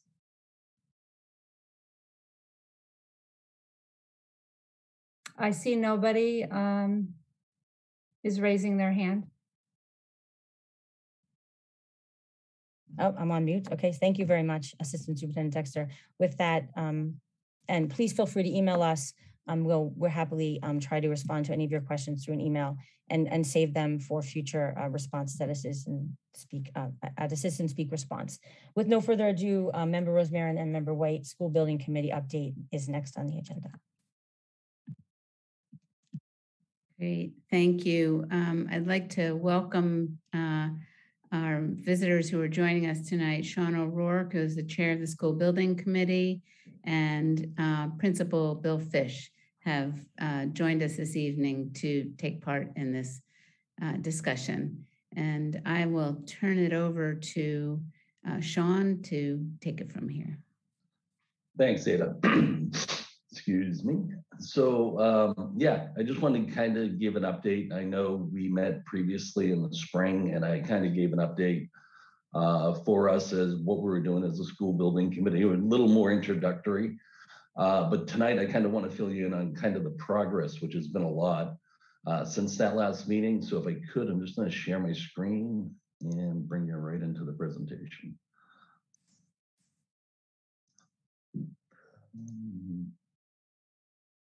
Perfect. So for those that aren't familiar, our committee is made up of 9 members. The 5 at the top, including myself, are appointed by the town moderator. Ada and Betty represent the school committee on the bottom left, and Mike Zulis and Glenn Hoffman represent the select board. So the 9 of us have kind of been working since the spring of 2019 on the planning and the construction of a new school. So the one thing that's been driving the school that everybody's aware of is kind of our enrollment data and what we've been doing with that. So we were patiently waiting over the summer for the updated enrollment numbers. And what I've done here is a graphical representation of them, which is kind of opposite of the way it's typically portrayed, I think. So typically the school years go across the x-axis on the bottom with enrollment numbers across the y on the top. So I kind of flipped it around. For me, it just speaks a little easier. So on the left side, what you see there, going from the bottom at 2007, 2008, up to the current is the enrollment years that you have there. And as you go across the screen, you see a kind of a breakdown of each grade level from pre-K in blue all the way over to the dark blue, which is grade 5. Also on the graph, as you can see, the yellow line that you see there is essentially the building capacity that we've talked about, you know, as kind of in our baseline as a measuring tape. As you can see, you know, right after the schools were open, they kind of exceeded that capacity fairly quickly. And pre-pandemic, the growth of the enrollment has always been about 2% when you average it out, compounded. Last year, obviously, enrollment went down, and that's why for us, we wanted to kind of see, was it going to continue going down as we talked about in the spring, or was it going to spike back up? And obviously, it's kind of leading back up to pre-pandemic levels. So the idea from what last time we talked with NESDEC, having a negative projection on our enrollments kind of, again, didn't prove true. So the architecture of the district right now, as everyone's aware, and for those on the phone that might not be aware, we have 5 elementary schools that are a mix of kindergarten and pre-kindergarten to 5th grade. They all feed up to the Pierce Middle School that Mr. Fish represents, and it's grade 6, 7, and 8, and then that all feeds up into the high school. Our committee, along with the school committee previously, had voted to kind of construct a new elementary school. And that's kind of the charge that we're running with for a while. But as we started digging into it, there were a couple of things that started bubbling to the top as, you know, we started really digesting this. First is we'll be building a 5th elementary school to feed into a singular middle school. And, you know, from listening in on some of your committee presentations, I actually listened to it at times. I've heard of the enrollment crunch or the space crunch also occurring in the middle school. So that kind of, you know, got our committee thinking, like, is this the right school we should build? The other part that comes up too is we'd be building a 5th brand new elementary school with 4 existing schools. So parity between the 5 schools at that point is another thing that we'd have to address. So what would we do at Tucker, Glover, Cunningham, and Collycott to kind of raise them to the level of a brand new elementary school? And then the third thing that's probably the biggest thing that a lot of people have a hard appetite for would be this school would cause us to redistrict all the elementary schools. So as we started thinking about it, there were a couple ideas tossed around. And, you know, the graph that I bring up here, the one thing that jumped out at me originally was 5th grade started eclipsing that, that line that we had there for capacity right around 2015, 2016. So for me, simply, my idea was, hey, if there's room at the middle school, let's just push the 5th grade up there. We don't have to build a new school, and kind of buys us some time. But obviously, once I started hearing the crunch in the middle school, like that wasn't a possibility. So our committee's basically looking at right now is if we take the 5th grade and the preschool and look at moving them out, what would that do? So right now, what we're proposing and what we want some feedback from you tonight is what we'd like to do is take all the elementary schools as is and keep them kindergarten to 4th grade.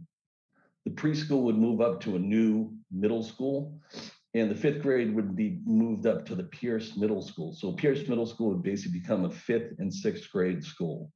The new school that we're planning on building at the new site, which we'll talk about in a little bit, would be a 7th and 8th grade school and also house, for lack of a better word, a pre-K wing onto it.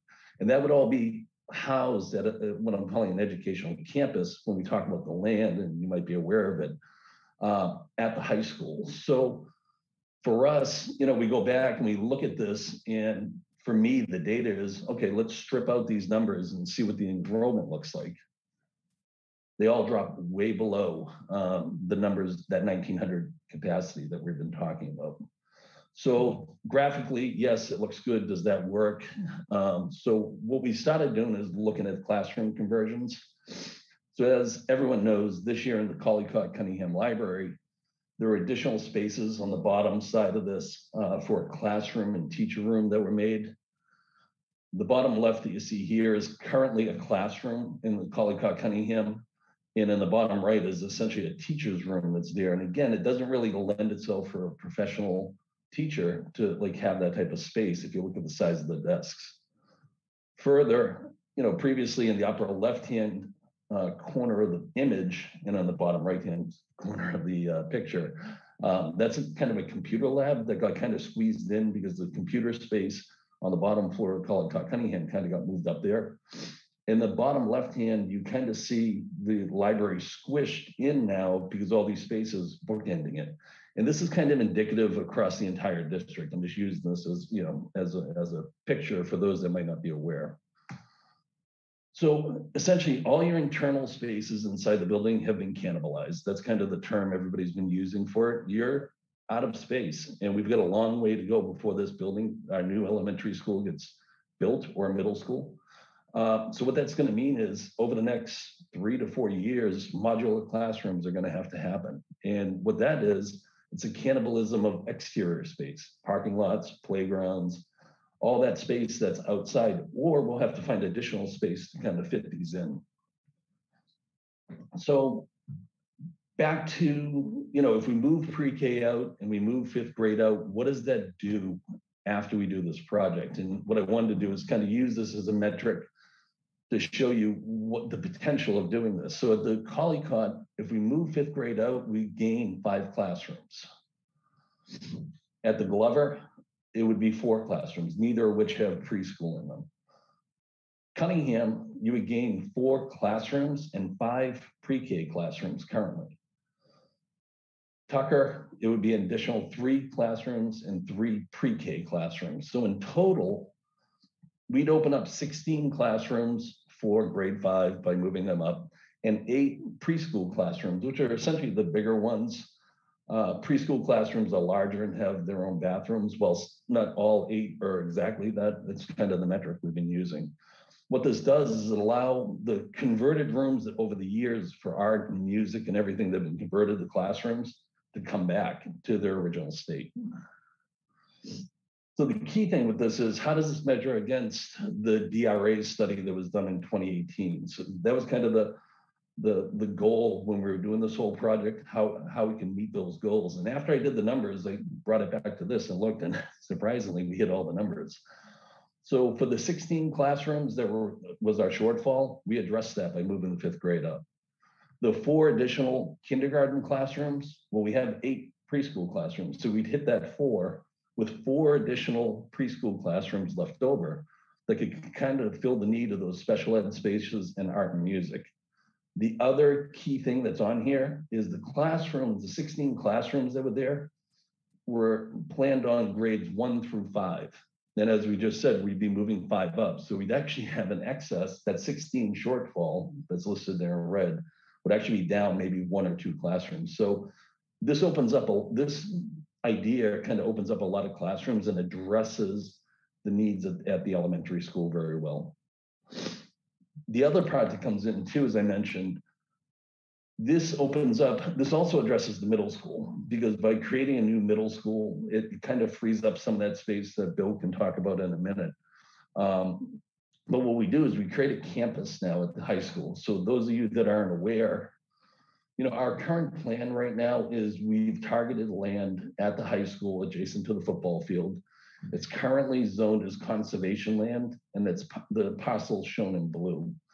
We're working with town council to kind of rectify some land swap that wasn't properly recorded. And then once that's done, our goal is to present a land swap to the town for a vote that would basically reflect this after the vote. So the northern part of Guile Road that was not conservation land would become conservation land. And then the southern parcel that used to be conservation land would now be our new parcel for a school. And, you know, with our intent of it being a middle school right now. And with that, that's, you know, as we're talking about it as a committee, this is where I'm talking about it as like an educational campus, because now you'd have a 7th and 8th grade along with the high school, sharing fields, sharing transportation, different things like that. Where we are in this process right now, very conceptual. We have not even put pen to paper for what the floor plans will look like. We've engaged DRA architects, which some of you might be aware did the last school building project. And what we've asked them to do is provide us conceptual layouts of what a middle school will look like and also what an elementary school would look like. And then, you know, once we get that stuff done and we work with MSBA, you know, we'll go into design, which then will lead into construction, and then hopefully open, you know, a brand new school at the site, which was kind of represented on the bottom. The other part of this that came in, you know, an initial concern of us is, you know, we talked about an elementary school, and is a middle school more expensive than an elementary school? So again, the good thing is MSBA publishes all their data. So what we tried to do is find localized projects that are kind of, for the term I use, green apples to red apples, you know what I mean, close enough. And what we did is Braintree's currently planning a new middle school. Their enrollment's 800 with a square footage of 145,000 square feet. Their cost of their building is about $69 million. When we compared that with Rockland's elementary school, which similar size enrollment, 760, little smaller square footage, they were at $64 million. So like I was saying, red apple to green apple, kind of very similar. So when we looked at them, there wasn't this disparaged cost that would, you know, keep us from going after this kind of middle school design or option that we looked at. And with that, that's the end of my presentation. Thank you. Thank you, Sean. I just want to be sure my fellow school committee members understand our role in building a new school. Is the school committee is responsible for choosing the program that will be met by whatever school gets built. The school building committee's job is to do the build it, find a place, get it built. But the decision, our recommendation for what we're building is really key. And that was, as this concept has been sort of bubbling up and gaining momentum in school building committee, we agreed that it was time to bring it back to school committee to discuss, that you all have your share your thoughts and questions about it, and to get a sense of how we feel about that. But I also want to welcome Principal Bill Fish from the middle school. Member White and I met with Superintendent Jett and Principal Fish a couple of weeks ago to talk about this possibility. And I just thought it was important to have them both here to share their perspectives on this project as well. But I'd like to just give Principal Fish a moment to respond if you'd like to. Of course, Ada, thank you. And good evening, everybody. A few weeks ago, as Ada mentioned, Superintendent Jett and I met with her and Member White.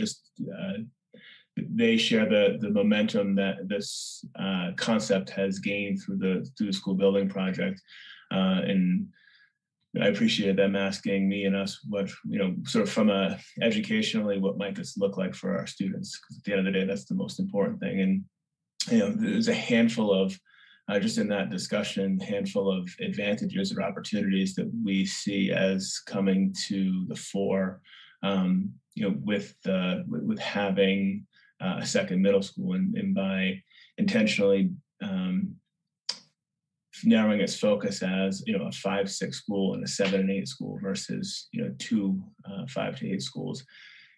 First and foremost, as is the charge of the building committee, is the 5th elementary school would not help to alleviate the enrollment or the space crunch at the Pierce as it currently is. But beyond that, and I appreciated that Sean came right out and acknowledged that and showed the data as to why. But as we think about what this may look like in having two sort of the breakdown of the grade span by introducing the 5th grade to the middle school span, but also breaking it down into a lower and upper middle school, having the opportunity to integrate our students in as a whole group at an earlier age is something that I think would be a significant educational and social advantage to having to bring what would be students from all 4 elementary schools together a year sooner. Also, just having a smaller span, one building that's serving grades 5 and 6, another building that's serving grades 7 and 8, I think just really helps to zero in on the focus of the age and the population of students that we're working with and supporting to develop. But there's definitely some practical things that happen, and Superintendent Jett, as a former high school principal, spoke to this articulately. We talked about how much office space is currently being consumed at the high school campus right now by district-wide offices. James was saying it's somewhere in the range of like 10 or 12 different offices that were we to build another middle school, that would open up space in the current Pierce building to distribute some of those district-wide offices and therein helping the high school to eventually accommodate the space issues that they're going to have to negotiate. So I think that this is while it's certainly in concept mode, there is an opportunity here, one, to address, through the school building project, to address enrollment and space issues, and doing it in a way that is thoughtful and strategic in meeting the needs of our children. There are definitely would be some challenges that we would have to negotiate should this come to pass. And one of the first that comes to mind, I think about this with my parent hat on, is that this would introduce an additional transition. It's not just 5th to 6th and 8th to 9th grade. There would be an additional transition during a pretty crucial time in our kids' development. But in thinking about what should be a smaller and narrower grade span, I think that the advantages of having students, smaller groups of students in a tighter age band would outweigh the not having done the research. Full disclosure, would seemingly have a lot of advantages.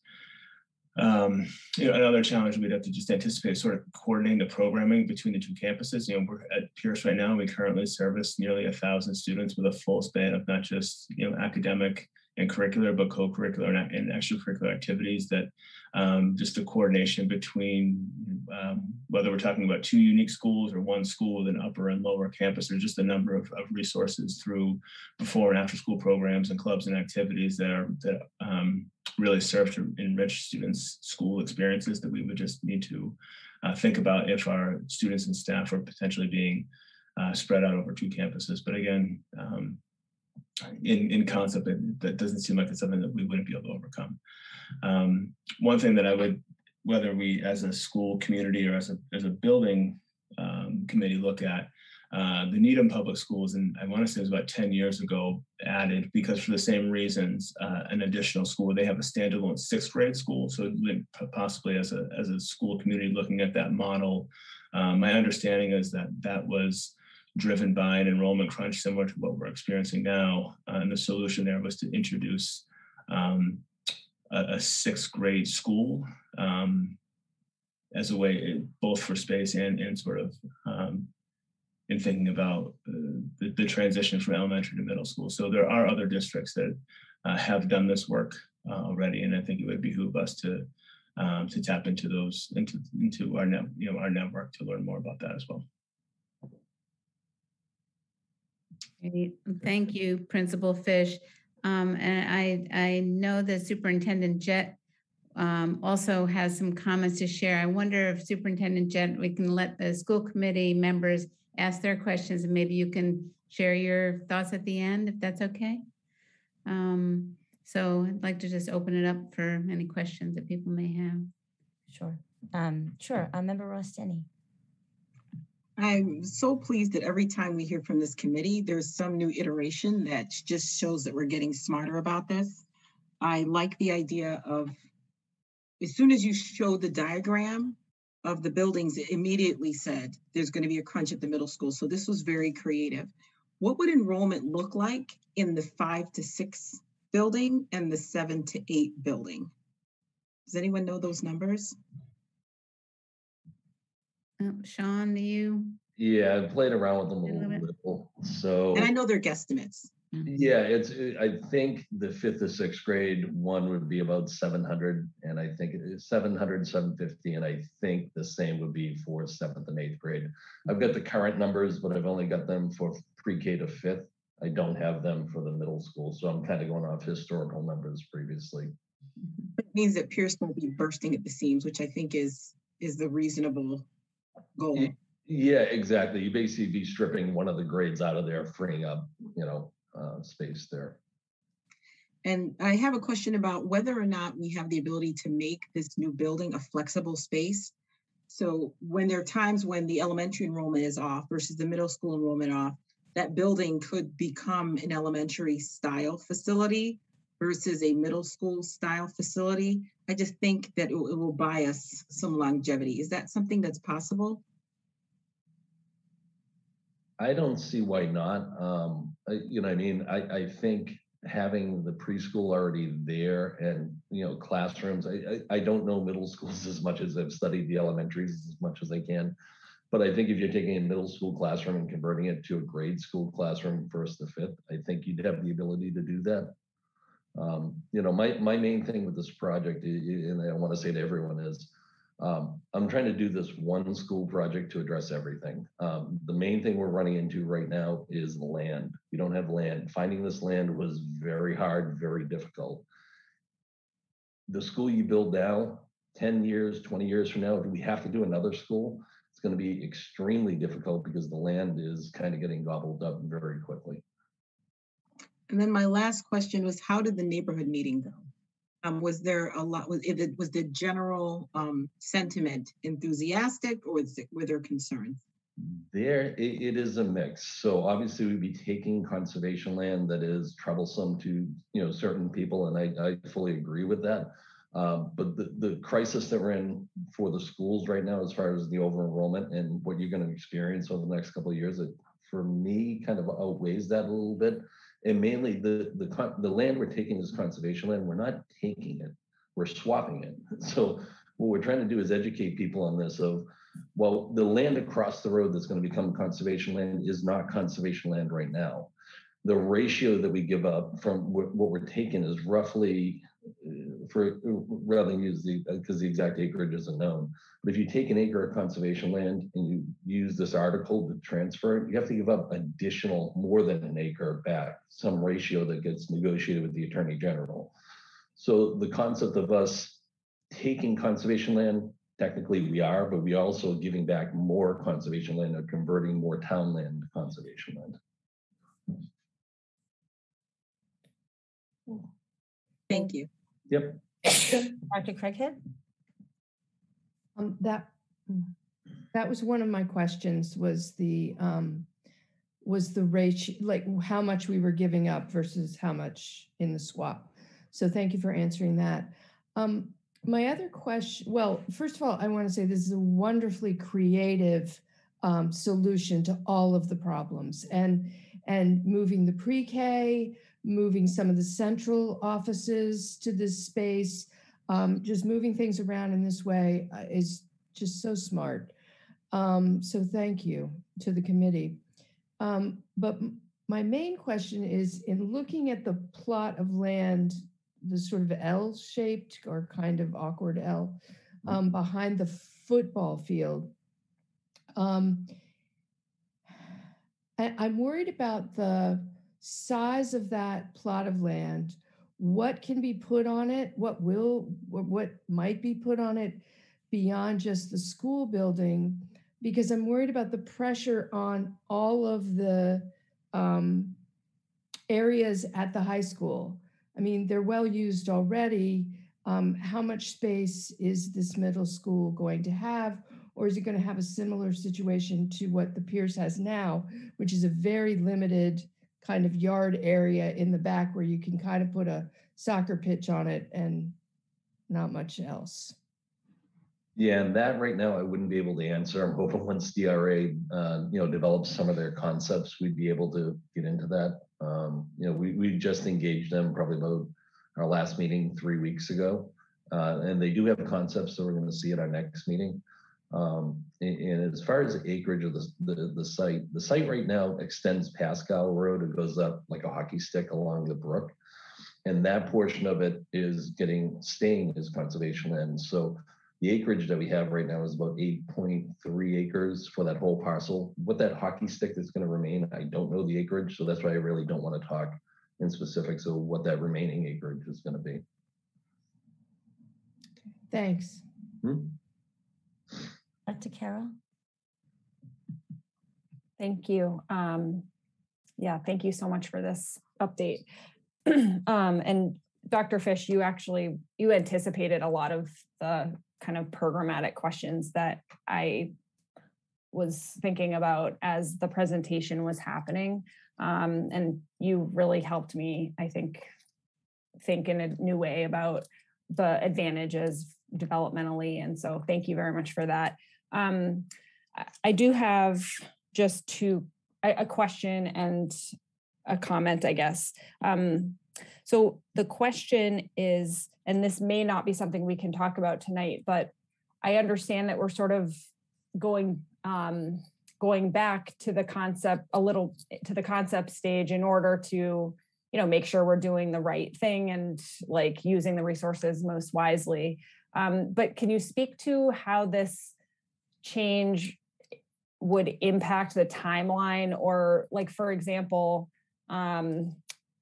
MSBA, or would we start over to kind of go into their queue if that was something we were going to do, or how would that work in terms of delaying the ability to end up with a building? Yep. So that's actually so this was brewing for me early on at the beginning of this year, and I kind of internally kept it quiet for a little bit because I didn't want to disturb our SOI that we were doing with MSBA previously. And then after we didn't get accepted, I've always, as we talked about at our last meeting, I wanted a plan B for different things, and this was one of them.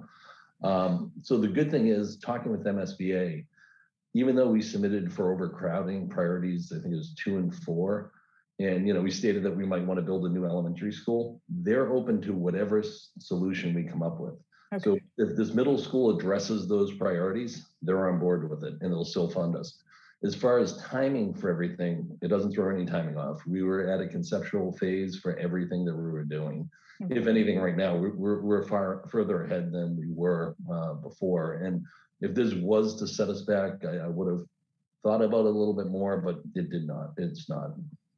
Great. Okay. Thank you for confirming that. The only other thing I was just going to mention, because I didn't want it to get lost in the shuffle of this big and longer term conversation, but you did include the slide with the modular classrooms. And, you know, I think we need to keep remembering that this is something that I think it's we as a school committee will have to confront very soon as far as what we're doing you know, it sounds like from this presentation and from conversations up to this point, like, is it for next year?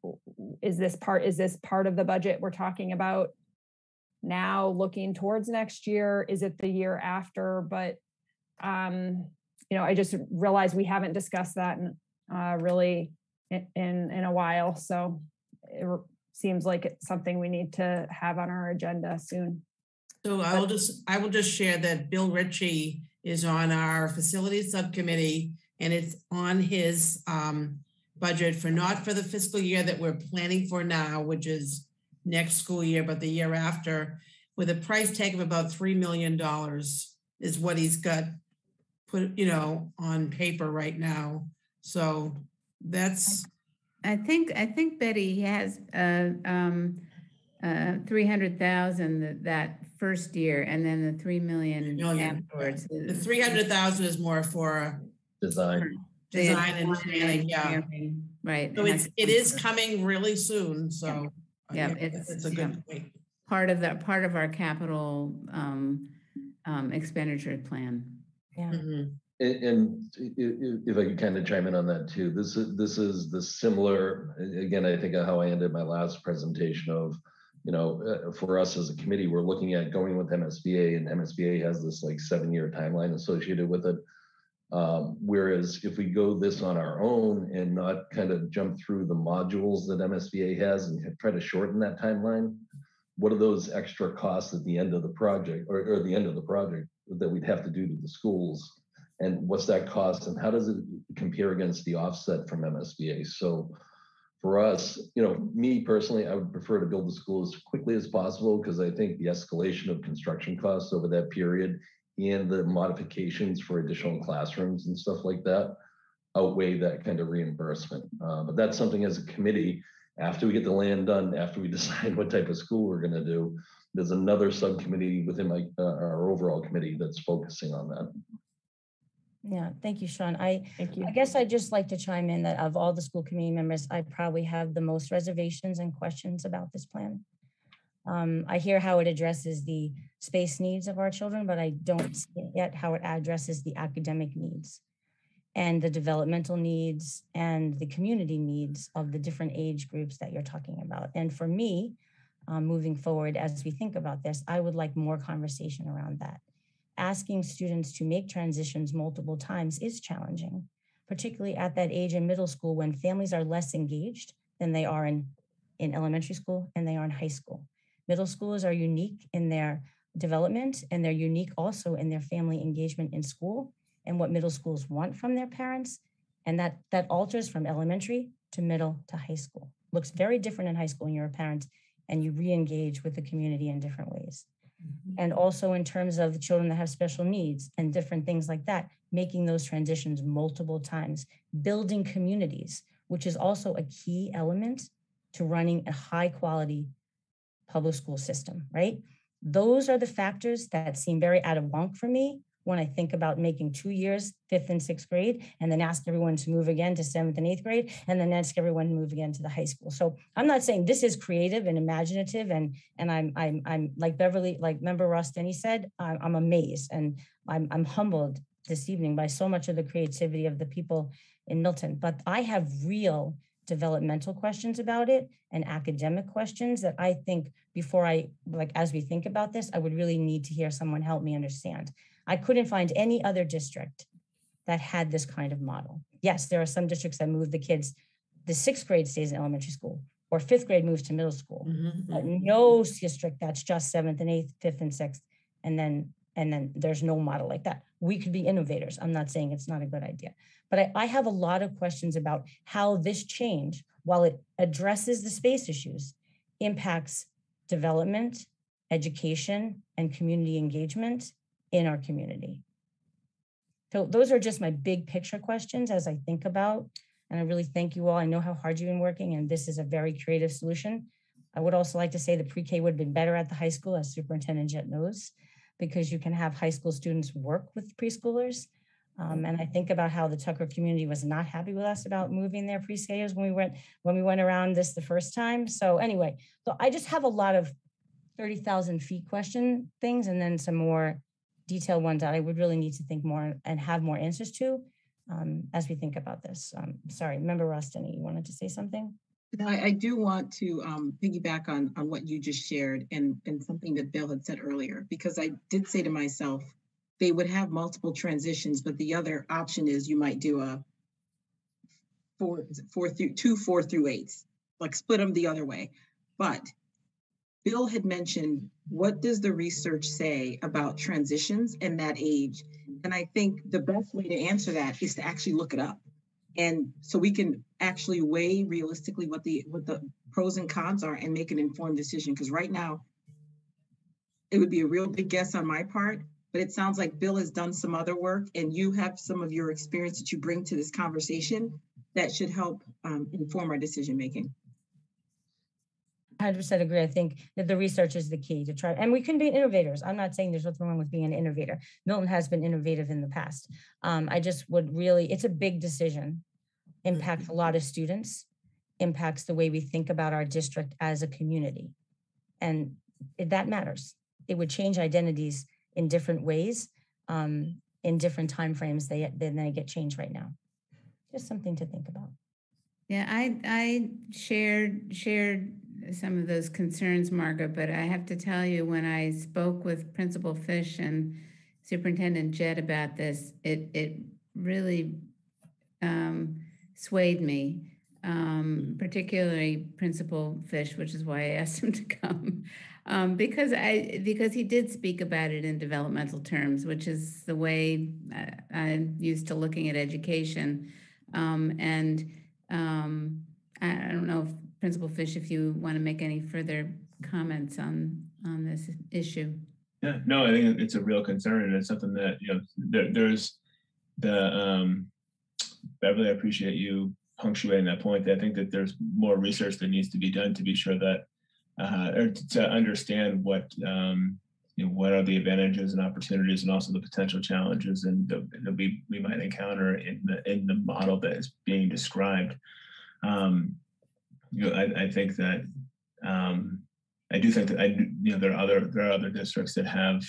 We're not the only school district that has an enrollment crunch, but you know, I think we need to look to our other communities that have had similar experiences and use them as thought partners and how you know, how they've worked through the troubleshooting process, because you know, the districts I'm aware of that have similar challenges are those that have similar, I think, profiles and pride in their school systems as we do. So I think that there's a lot that can be learned from both from the research as well as from the experiences of others. But you know, at the end of the day, this is a real challenge. Like this is as a community, this is something that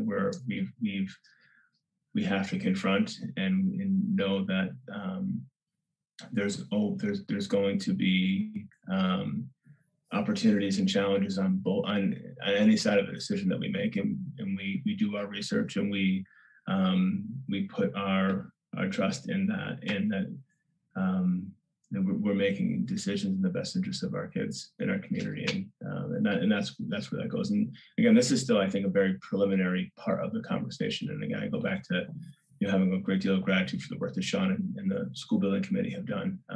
You know, I think I would caution all of us to remember that it's still early on and that there's work to do. but there is, at least developmentally and educationally, there's some interesting and potentially exciting upsides to rethinking the model around the grade spans. I wonder if we can turn to Superintendent Jett to say a few words to wrap this up. So I think the biggest thing that Sean O'Rourke said was securing the land and determining whether or not it was going to be a middle school or elementary school, and whether we do a 5 through 8 or whether we do the 5, 6, 7, 8. I still think it's important because by being a middle school, one way or the other, it helps alleviate not just the elementary, not just the middle school. It helps alleviate some of the pressure that's eventually going to trickle up to the high school. We talked about the 40B projects that are coming online within the community. So even though we have those projections, we don't know the true numbers there. And the reason why, and we focused on the 5 through 6, 7 through 8, because we did acknowledge the challenges around the multiple different transitions, but putting the 7 through 8 up at the high school, one of the things that was considered, Margaret, you stole the thunder about the restoration of the child studies program, because now you have all of those pre-K programs in one building. We used to have a challenge at the high school. We put 15 kids with 15 elementary or pre-K students in a class in that big room. That was tough. Now you spread it out amongst those classes. Now you have 2 to 3 students in each of those classrooms. I think it's a more meaningful, a more richer experience for not only the high school students, but definitely the elementary students, and more supervision and easy access for the teacher to work with those students. I also thought it was a good thing because there's some shared responsibilities in terms of drama, in terms of activities and things like that, where you have 8th graders who are, or intramurals, and sometimes we have waivers for athletics and things like that. It's a nice campus feel. But going back to the 5th, the 6th grade, as a former principal and not getting into all of the research, the biggest thing when students transitioned from 5th grade to 6th grade, it was parents who were concerned about 7th and 8th graders and keeping their 1 year removed from their peers who were in the 5th grade the year before. And so, that's why I like that idea.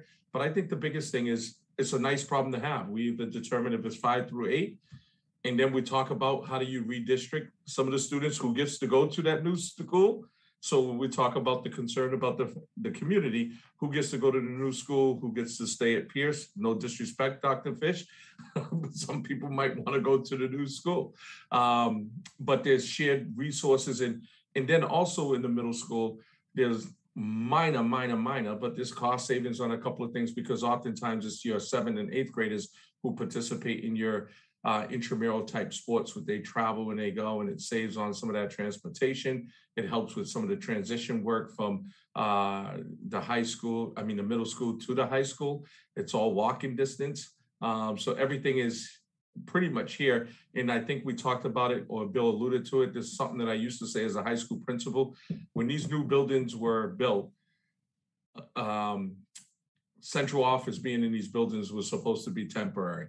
So I can't be hypocritical and say now that I'm in a position I want to stay in the high school, but it also frees up space. Our suite typically was supposed to be slotted for guidance, with the superintendent's conference room as a career center, from my understanding. So I think there's benefits, but I think not quickly, but in the near future, we could talk about what that looks like. But I do think a middle school, depending on whatever model, 5 through 6, 7 to 8, or 5 through 8 in both settings, I still think the middle school is the best option because it helps district-wide with the overcrowded. Great, thank you. Member Rosemarin, can you give us a sense of when a school committee would have to make a decision to alter the plan we voted on previously? Well, I'm not exactly sure. We have engaged DRA to do conceptual drawings for us, and we've asked them to give us an idea of both an elementary school and a middle school, so we could see what those might look like on the property that we're looking at. But beyond that, I don't know, Sean, if you have any further sense in terms of our timeline. I don't. I heard back from MSBA today on the decision for the SOI. It potentially could be December and it could be March. They're not putting a timeline on it. I know the initial modules that they have you go into, there are alternate studies. So, I mean, I assume this would be an alternate of, elementary and middle school that we could look at on the same site. But I don't know the exact time frame. I would say probably sometime this time next year, something like that. I don't think it's anything immediate that we would need an answer by the end of the year. But the one other thing, if I could say too, is as a parent, initially when we talked about these doing it as an elementary school, it's hard to get buy-in from a lot of parents because the timeline that we're on, none of the kids really born now, if it was an elementary school, would experience it. Having it as a 7th and 8th grade one, I think gets a lot of buy-in from the community. This is going to be one of the most expensive construction projects for the town. And, with that, we need as much buy-in as possible on this project. So having a 7th and 8th grade school that knew that everybody goes through, I think gives a lot more buy-in than 2 middle schools, as James was alluding to, that would need to make decisions on districting. And that's one of the reasons that I, as a parent, like that kind of model. Superintendent Jett? Yeah, I was just going to add one more thing and put emphasis on the possibility of moving forward without the Massachusetts School Building Association. Again, we're talking, if you look at the Pierce Middle School had the most substantial changes to their complex over there, with the similar to the Collycott Cunningham, the library, the language lab. We were able to do that. We removed the computers because we have the laptops in the hands of their one-to-one school. So we were able to do that and utilize that space, converting space behind the circulation desk, turning the adjustment counselor's office into 2, making one room into 2. So there's a lot of changes that are happening. And the longer we go in all of the money that we invest in those renovations, then what do you do with those things once you're building a project? So on top of the building project, is going to continue to increase in terms of, I think if I'm not mistaken, Ada and Sean, Bill Ritchie was estimating anywhere from 8 to 10% per year in terms of the increase. I don't want to quote them incorrectly, but that's tough. And so yes, something to think about. Correct. Escalation in construction costs, especially over the past couple of years, has been skyrocketing. My main thing when I look at the enrollment numbers, like I said, it's about a 2% average increase every year. 2% of the 2,300 that we have right now is 46 students every year. So rounded and say 50. With a 7-year timeline, that's an additional 350 students. It's simple round math that we have there. There's not space for 350 students, over 7 years. So those are the things that I look at when I really dig in the numbers that, have me concerned that I want to get this done quicker rather than later. So. Well, thank you all. I mean, we have no doubt that it will get done. I have a lot of faith in this team here. Particularly, I know that members Marin and Member White and all Sean and the committee have been working hard and diligently. I do know there's a lot of conversation we would have with the community because we spent a lot of time with the community the last time before we voted as a school committee. So I know that I don't have to tell that to this committee, the importance of engaging the community in the conversation and helping them be a part of the final decision. But I thank Principal Fish, Dr. Fish, and Sean O'Rourke, and all of you tonight for this presentation. Lots to think about. Good times to come. Good problem to have, as Superintendent Jett said. Yes, thank you. Thank you for allowing us to bump up a little bit in the agenda. Yeah. And I was also thinking about the public forums that we're talking about doing for a school committee, that we might do one of those public forums on this issue. Yeah. Get people's input. I think that's a great idea. Opportunity. Thank you so much, Sean. Amazing you guys are. I look forward to walking to see the new space someday and being there when you cut the ribbon or whatever they do then. I have no idea. A couple years from now. Thank you. Thanks for coming. Thank you so much. So guys, I recognize that it's almost 9:30 and it's very late, and that many of you have to be out of the house by 5 a.m. So I'm trying to strategize and think about the rest of the meeting and what we need to do first and foremost and prioritize to get done tonight, and what we think we might be able to push to the 20th.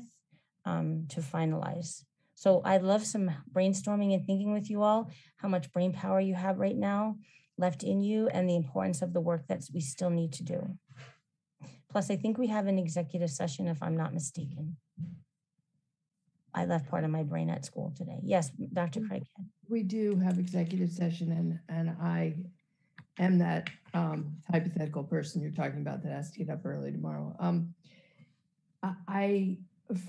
For finance, we have to approve the vendor warrants tonight, so I can save a discussion of the 23 budget, which I have ready until next meeting. I would like to do policy as well. I think that's important. Dr. Carroll, what are your thoughts around that? Because you have another policy meeting, I think, this month, yes? We have one on the 18th. So this was my preference, if we can open this for discussion, just to gauge sort of where that goes, because we do have a number of other policies that are in process and waiting to be considered. Yes. And so to know how much more work we need to do on this would be important for planning how we go forward with those things. I'm trying to get a sense of what we should do about the goals, because we have our goals and superintendent's goals. Member Ross Denny sent me a suggestion about a social emotional goal to add to our goals. And I did have some questions around the finance piece of financing the curriculum adoption and stuff. And I know we have to think about and approve superintendent jet schools. Member White, were you going to say something? I'm sorry. Well, I was going to say that I would be willing to think about postponing discussion of our goals, because I think it's going to be lengthy and complex. But personally, I'm ready to vote on James's goals, because I think they're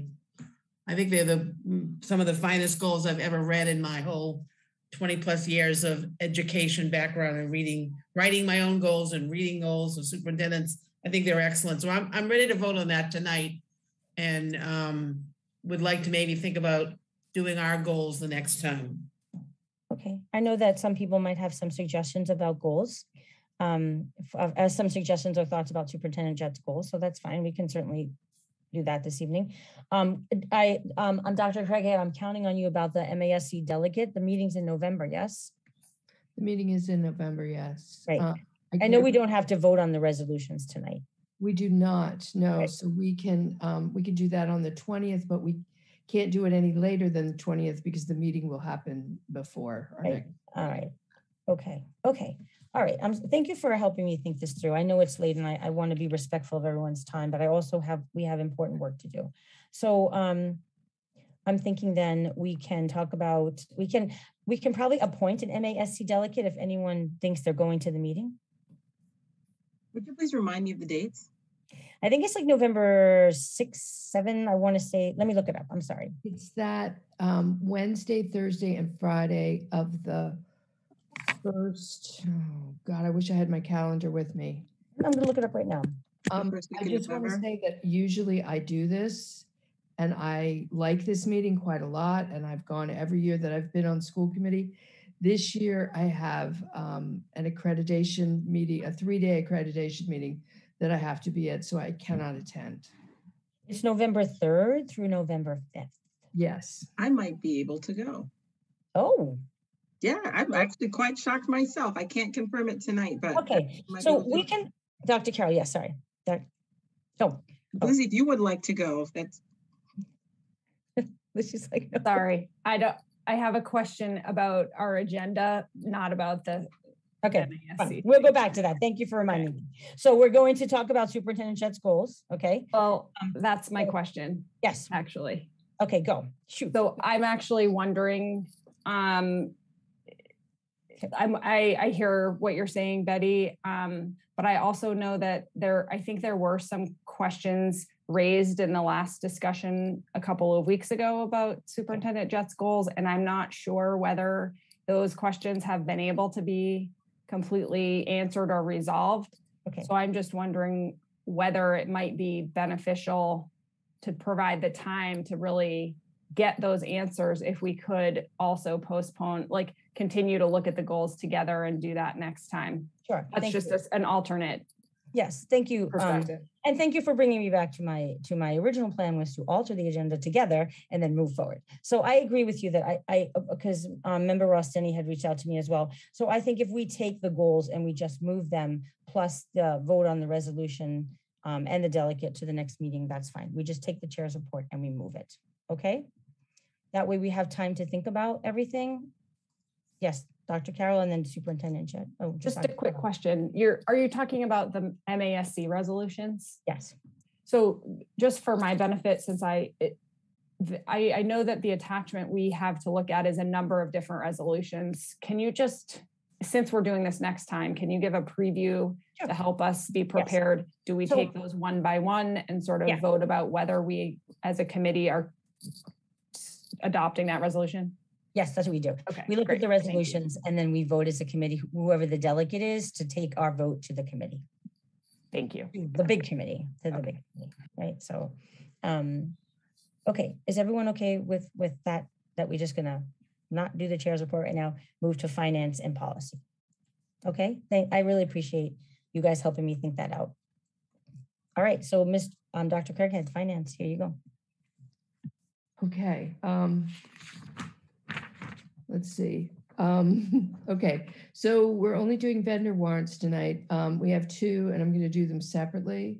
I'd like to make a motion to approve vendor warrant number 14, payable on September 30th in the amount of $455,392.63. Do I have a second? Second. All in favor? Can I see everybody? 1, 2, 3, 4, 5, 6. I can see everyone. Thank you. That's 6-0. And full disclosure, the reason I'm reading like this is that one of my contacts was hurting and I took one out, which means I can barely see this thing. But okay, so I'd also like to make a motion to approve vendor warrant number 15, payable on October 7th in the amount of $258,431.95. Second. Okay, all in favor? Raise your hand. Okay, that's 5. Anyone abstaining? That would be 1. So it's 5-0-1 on that. Thank you very much. Thank you, Dr. Craighead. And we look forward to a budget update next time. Robust, yes. All right, it's policy, my favorite. Before I open the conversation about policy, could I just ask one question pertaining to the vendor warrants in general? Yes. So I know that a couple of different people have actually asked me, community members who watch the meetings, sort of where they could understand what the vendor warrants are, or kind of how we share that information. So I just put that out there as a question because it's been asked of me and I'm just not sure what the answer to that would be within the process that exists, which I understand is a technical process for just, paying the contracts that are in our budget, right? So I just wanted to mention that though. Dr. Craighead, would you like to say something or you want me to? You can tag along to what okay. It's not just paying contracts, it's really except for salaries, it's all of the money we spend. Everything from referees for games to pencils for Glover Elementary to whiteboards at the middle school to everything, and elevator inspections and the rest of it. I believe, because the budget is open, that anyone can take a look at the vendor warrant. We actually have a digital copy of the warrant itself is released to all, I believe it's to all school committee members. Yep. I know I get a copy of it every week, and you can go through and you can see what the spending is. So if anyone wants to contact Milton Public Schools and get a digital copy of what is in the vendor warrant every week, you can. There is also for my inspection, because I'm the one who's given the duty of signing the vendor warrant. For my inspection every week are the actual receipts for all of the spending, so that I can go through and see that food services has bought rolls from a particular bakery, or vegetables from Costa, or whatever it is, and just see whether those amounts, sort of are valid, are in the right, are being charged to the right category, and whether they tally up with what's on the vendor warrant that goes up to town hall. And by the way, the receipts go to town hall too. So, yeah, I don't know. Am I rambling? I'm No, rambling. you did a great job. No, That- and I think, but when I first came on the committee, Dr. Carroll, we would all sign the vendor warrant each week. They would come to a school committee meeting when we were all present, and everyone would sign it. Mhm. And there was the option that the Commonwealth provided to anoint or appoint one member of the school committee to review the warrant and to sign for the entire committee. And Dr. Craighead, in her diligence as the finance chair and person who was wanting to look at the receipts every week, volunteered to do that. So the school committee has the responsibility of signing the vendor warrant and the payroll warrant for the district every week or every other week, depending on when they come out. So those things, and then perhaps Superintendent Dexter would like to add more because she works in finance. Yeah, just quickly, I think it's important to note that not only is that approved by Dr. Craighead and the school committee, but it also goes through several layers of approval, which include the principal, curriculum director, depending upon who the department head is, myself, Superintendent Jett, as well as the finance director up at Town Hall, and the town administrator. And so the school committee payments get rolled in with the town, and then that's approved by the select board. So there's multiple levels of approval throughout the process. Thank you so much. No, thank I you. think that little, we were Yeah. streamlining the agenda, but I just feel like that could help explain to people who have that question. So someone had asked us once in a conversation, in a chat, I remember, Yeah. and we thought that would be something good to address. So this was a perfect opportunity. Yeah. Thanks. So are we good to move on to Yes, please, Dr. Carroll. policy? Thank you so Okay. much. Yes. So I'll just keep the report to this one item that we have to discuss tonight, because this is the thing that was voted out of the subcommittee at our past meeting, week before last, I think. I'll just note that in the discussion that resulted in this proposed revised version of the resolution, Somali Prack Martins was part of that discussion, and her input as the senior director of equity is integrated into this version that we can discuss now. Just to back up one step, this was a resolution that one of the ones we'll probably consider next time from MASC. MASC had put forward this resolution on anti-racism, and it was general to any district that wanted to sign on to it. That was approved unanimously by the school committee in July of 2020. And so we wanted to revisit that, given the work that we have in progress, and to consider ways that we might update this resolution to more accurately reflect the work that is happening actually in Milton Public Schools more specifically. So that was the discussion. I think we probably need a motion to open this for conversation. Is that right? Yeah. So I make a motion. And I guess this would be the first reading of this resolution. And so it would motion to have a first. I haven't done one of just have a first reading before. Have a changes, first reading changes to the anti-resolution pass. anti-racist resolution passed in June of was it 2000? July of 2020. July of 2020. July of 2020. Okay. Yep. So now we can open the floor for second, somebody? Discussion. Do we need to have a motion if are we going to vote tonight? If it's a Not first tonight, reading? no. We're just going to Do we consider the have to have resolution. a motion Probably to not. discuss it? Not going to Okay. vote if it's just the first reading. Okay. Okay. Okay, sorry, I'm still. Oh, that's okay. figuring We're this all out. learning and it's fine. Okay, so just open it up for conversation. All right. Do you want me to share anything, Lizzie, or do you want to just?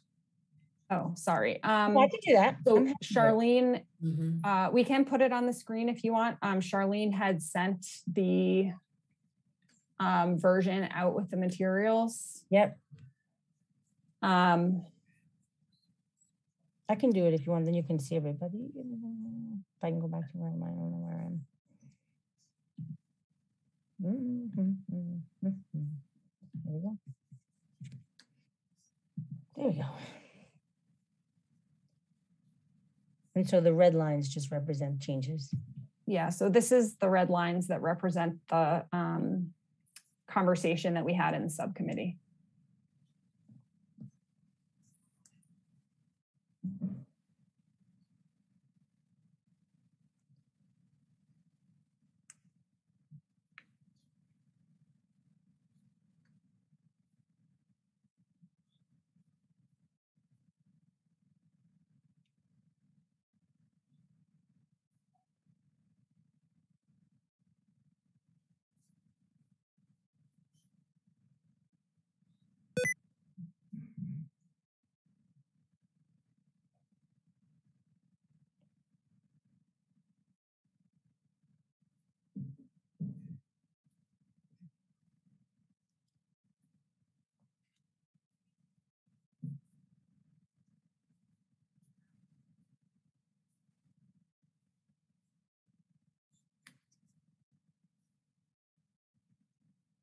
Dr. Carroll, do you want to share anything about, were some of these changes suggested by MSAE and some incorporated from the district, from the conversation of your subcommittee? So these changes are just from those of us who have looked at it here in Milton. To my knowledge, MASC has not proposed revisions to this resolution. We just saw the revisiting of this as an important step as we prepare to craft an actual policy for the district, which will be a longer process. I think having the resolution that feels really aligned with where we are as a district now is an important step to launch the process of crafting a more comprehensive policy around this topic. Great, thank you. Oh, Member Rosemary. Ada, yes. Yeah, I just wanted to say the thing I like about the changes is that I felt it broadened the perspective to really address equity across many different areas that weren't all addressed in the original anti-racism resolution. And I felt that it was consistent with the work that we've been doing in the district around equity, and I liked it for that reason. I agree. And I think it addresses some of the comments we received from the community as well about naming other types of discrimination and isms that exist in our community and in the broader community around us. Wonderful. Ada, do you remember Rosemary? Do you want to say something? Sorry.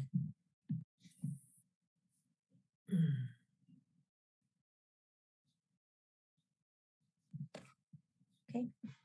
Yeah. Member Rosemary, did you want to say something? Go ahead.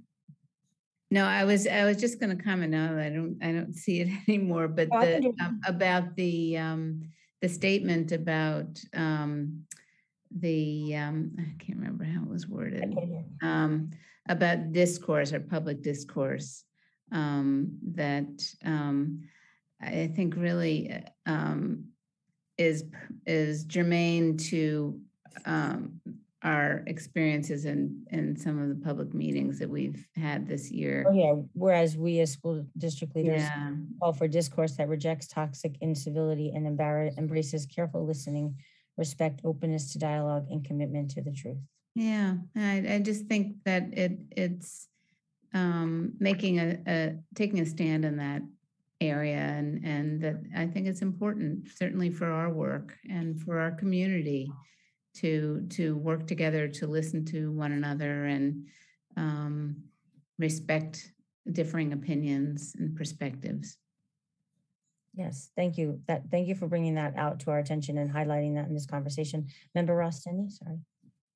I agree with all of your comments, and I would like to ensure that this is posted broadly. Maybe it's in the superintendent circular or on the website so that the members of the public can see this. I know it looks really small for those of us whose eyes are getting old. I think the quality of the revisions reflect the community sentiment, and I would love for people to have the opportunity to spend time with this new policy, and as well as it being highlighted amongst our faculty so they know where the district stands.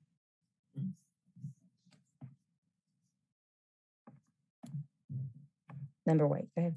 I just want to say that I thought the statement and policy is very powerful, very transformational from what we had last year or in 2000, yeah, it's 21. And I was thinking as I was reading it, particularly because some of the younger generation in my family, my nieces and nephews, of like challenging me all the time about moving Milton in a different direction and what we need to do. And I'm thinking, as I was reading it, I'm thinking, I'd love to see some of the high school students and some of the young people who are recent graduates take a look at that and see, you know, and respond to it. I think it's very powerful. So good work.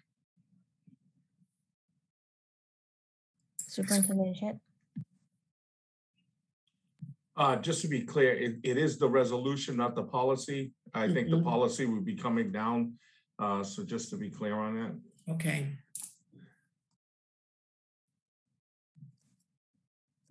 Dr. Carroll, any final thoughts? I think if we eventually adopt this resolution or something like this, it would send us a good signal to kind of launch the process of forming the policy. So I think that they are definitely distinct, but also connected. So I appreciate all of your feedback. My question from here is, if this is the first reading of the policy, and it doesn't seem like there are any, suggestions for how to take it back to the subcommittee and rework it to bring it back for a second reading, then how does this work? Do we just bring it back next time and vote on it? Yes, we do. Yes. Okay. Yeah, I mean, you may receive comments or thoughts from others outside the committee. Obviously, the committee votes on the resolution. You and I had discussed that in some communities, right, get posted and people comment. But certainly the committee will have a vote at the next school committee, and we will adopt this resolution as adopted by the current school committee and the current policy subcommittee. I think it's an excellent resolution, and I look forward to adopting it and having it be part of our statement in the schools. Okay, great. And just for the community to know, we do intend to have that process of formulating the policy be an inclusive process where we have opportunities for community input, public comment, and all of that. So that will definitely be something we're looking forward to doing this year. Thank you. But thank you all very much. And I guess that will conclude the policy report for tonight. Wonderful. The last thing on our agenda was approval of minutes that was sent to us by Charlene Roche. Did everyone have a chance to look at the minutes from the meeting? Hold on, I can pull them up. They were the minutes from our September 22nd, 2021, which was our only last school committee meeting, but feels like it was a lifetime ago. It was only like 2 weeks ago. Do I have a motion to approve the minutes of September 22nd, 2021? So So moved. moved. Do I have any adjustments or corrections to be made to those minutes? I did have one adjustment was where it listed in the visit with Lori Stillman that she also introduced to the committee Margaret Carrolls and Stormy Learn, who will be taking over in that role. Okay. All right, we can ask Ms. Kennedy to make those changes or corrections. All right, so there's a motion to approve the minutes with these changes. Is there a second? Second. Okay. We have to do a roll call vote because they are the minutes. So Member White, Yes. Member Rosemarin, Yes. Dr. Craighead, Yes. Dr. Carroll, Yes. Member Rostini, and myself, yes. Okay, I think that's 6-0.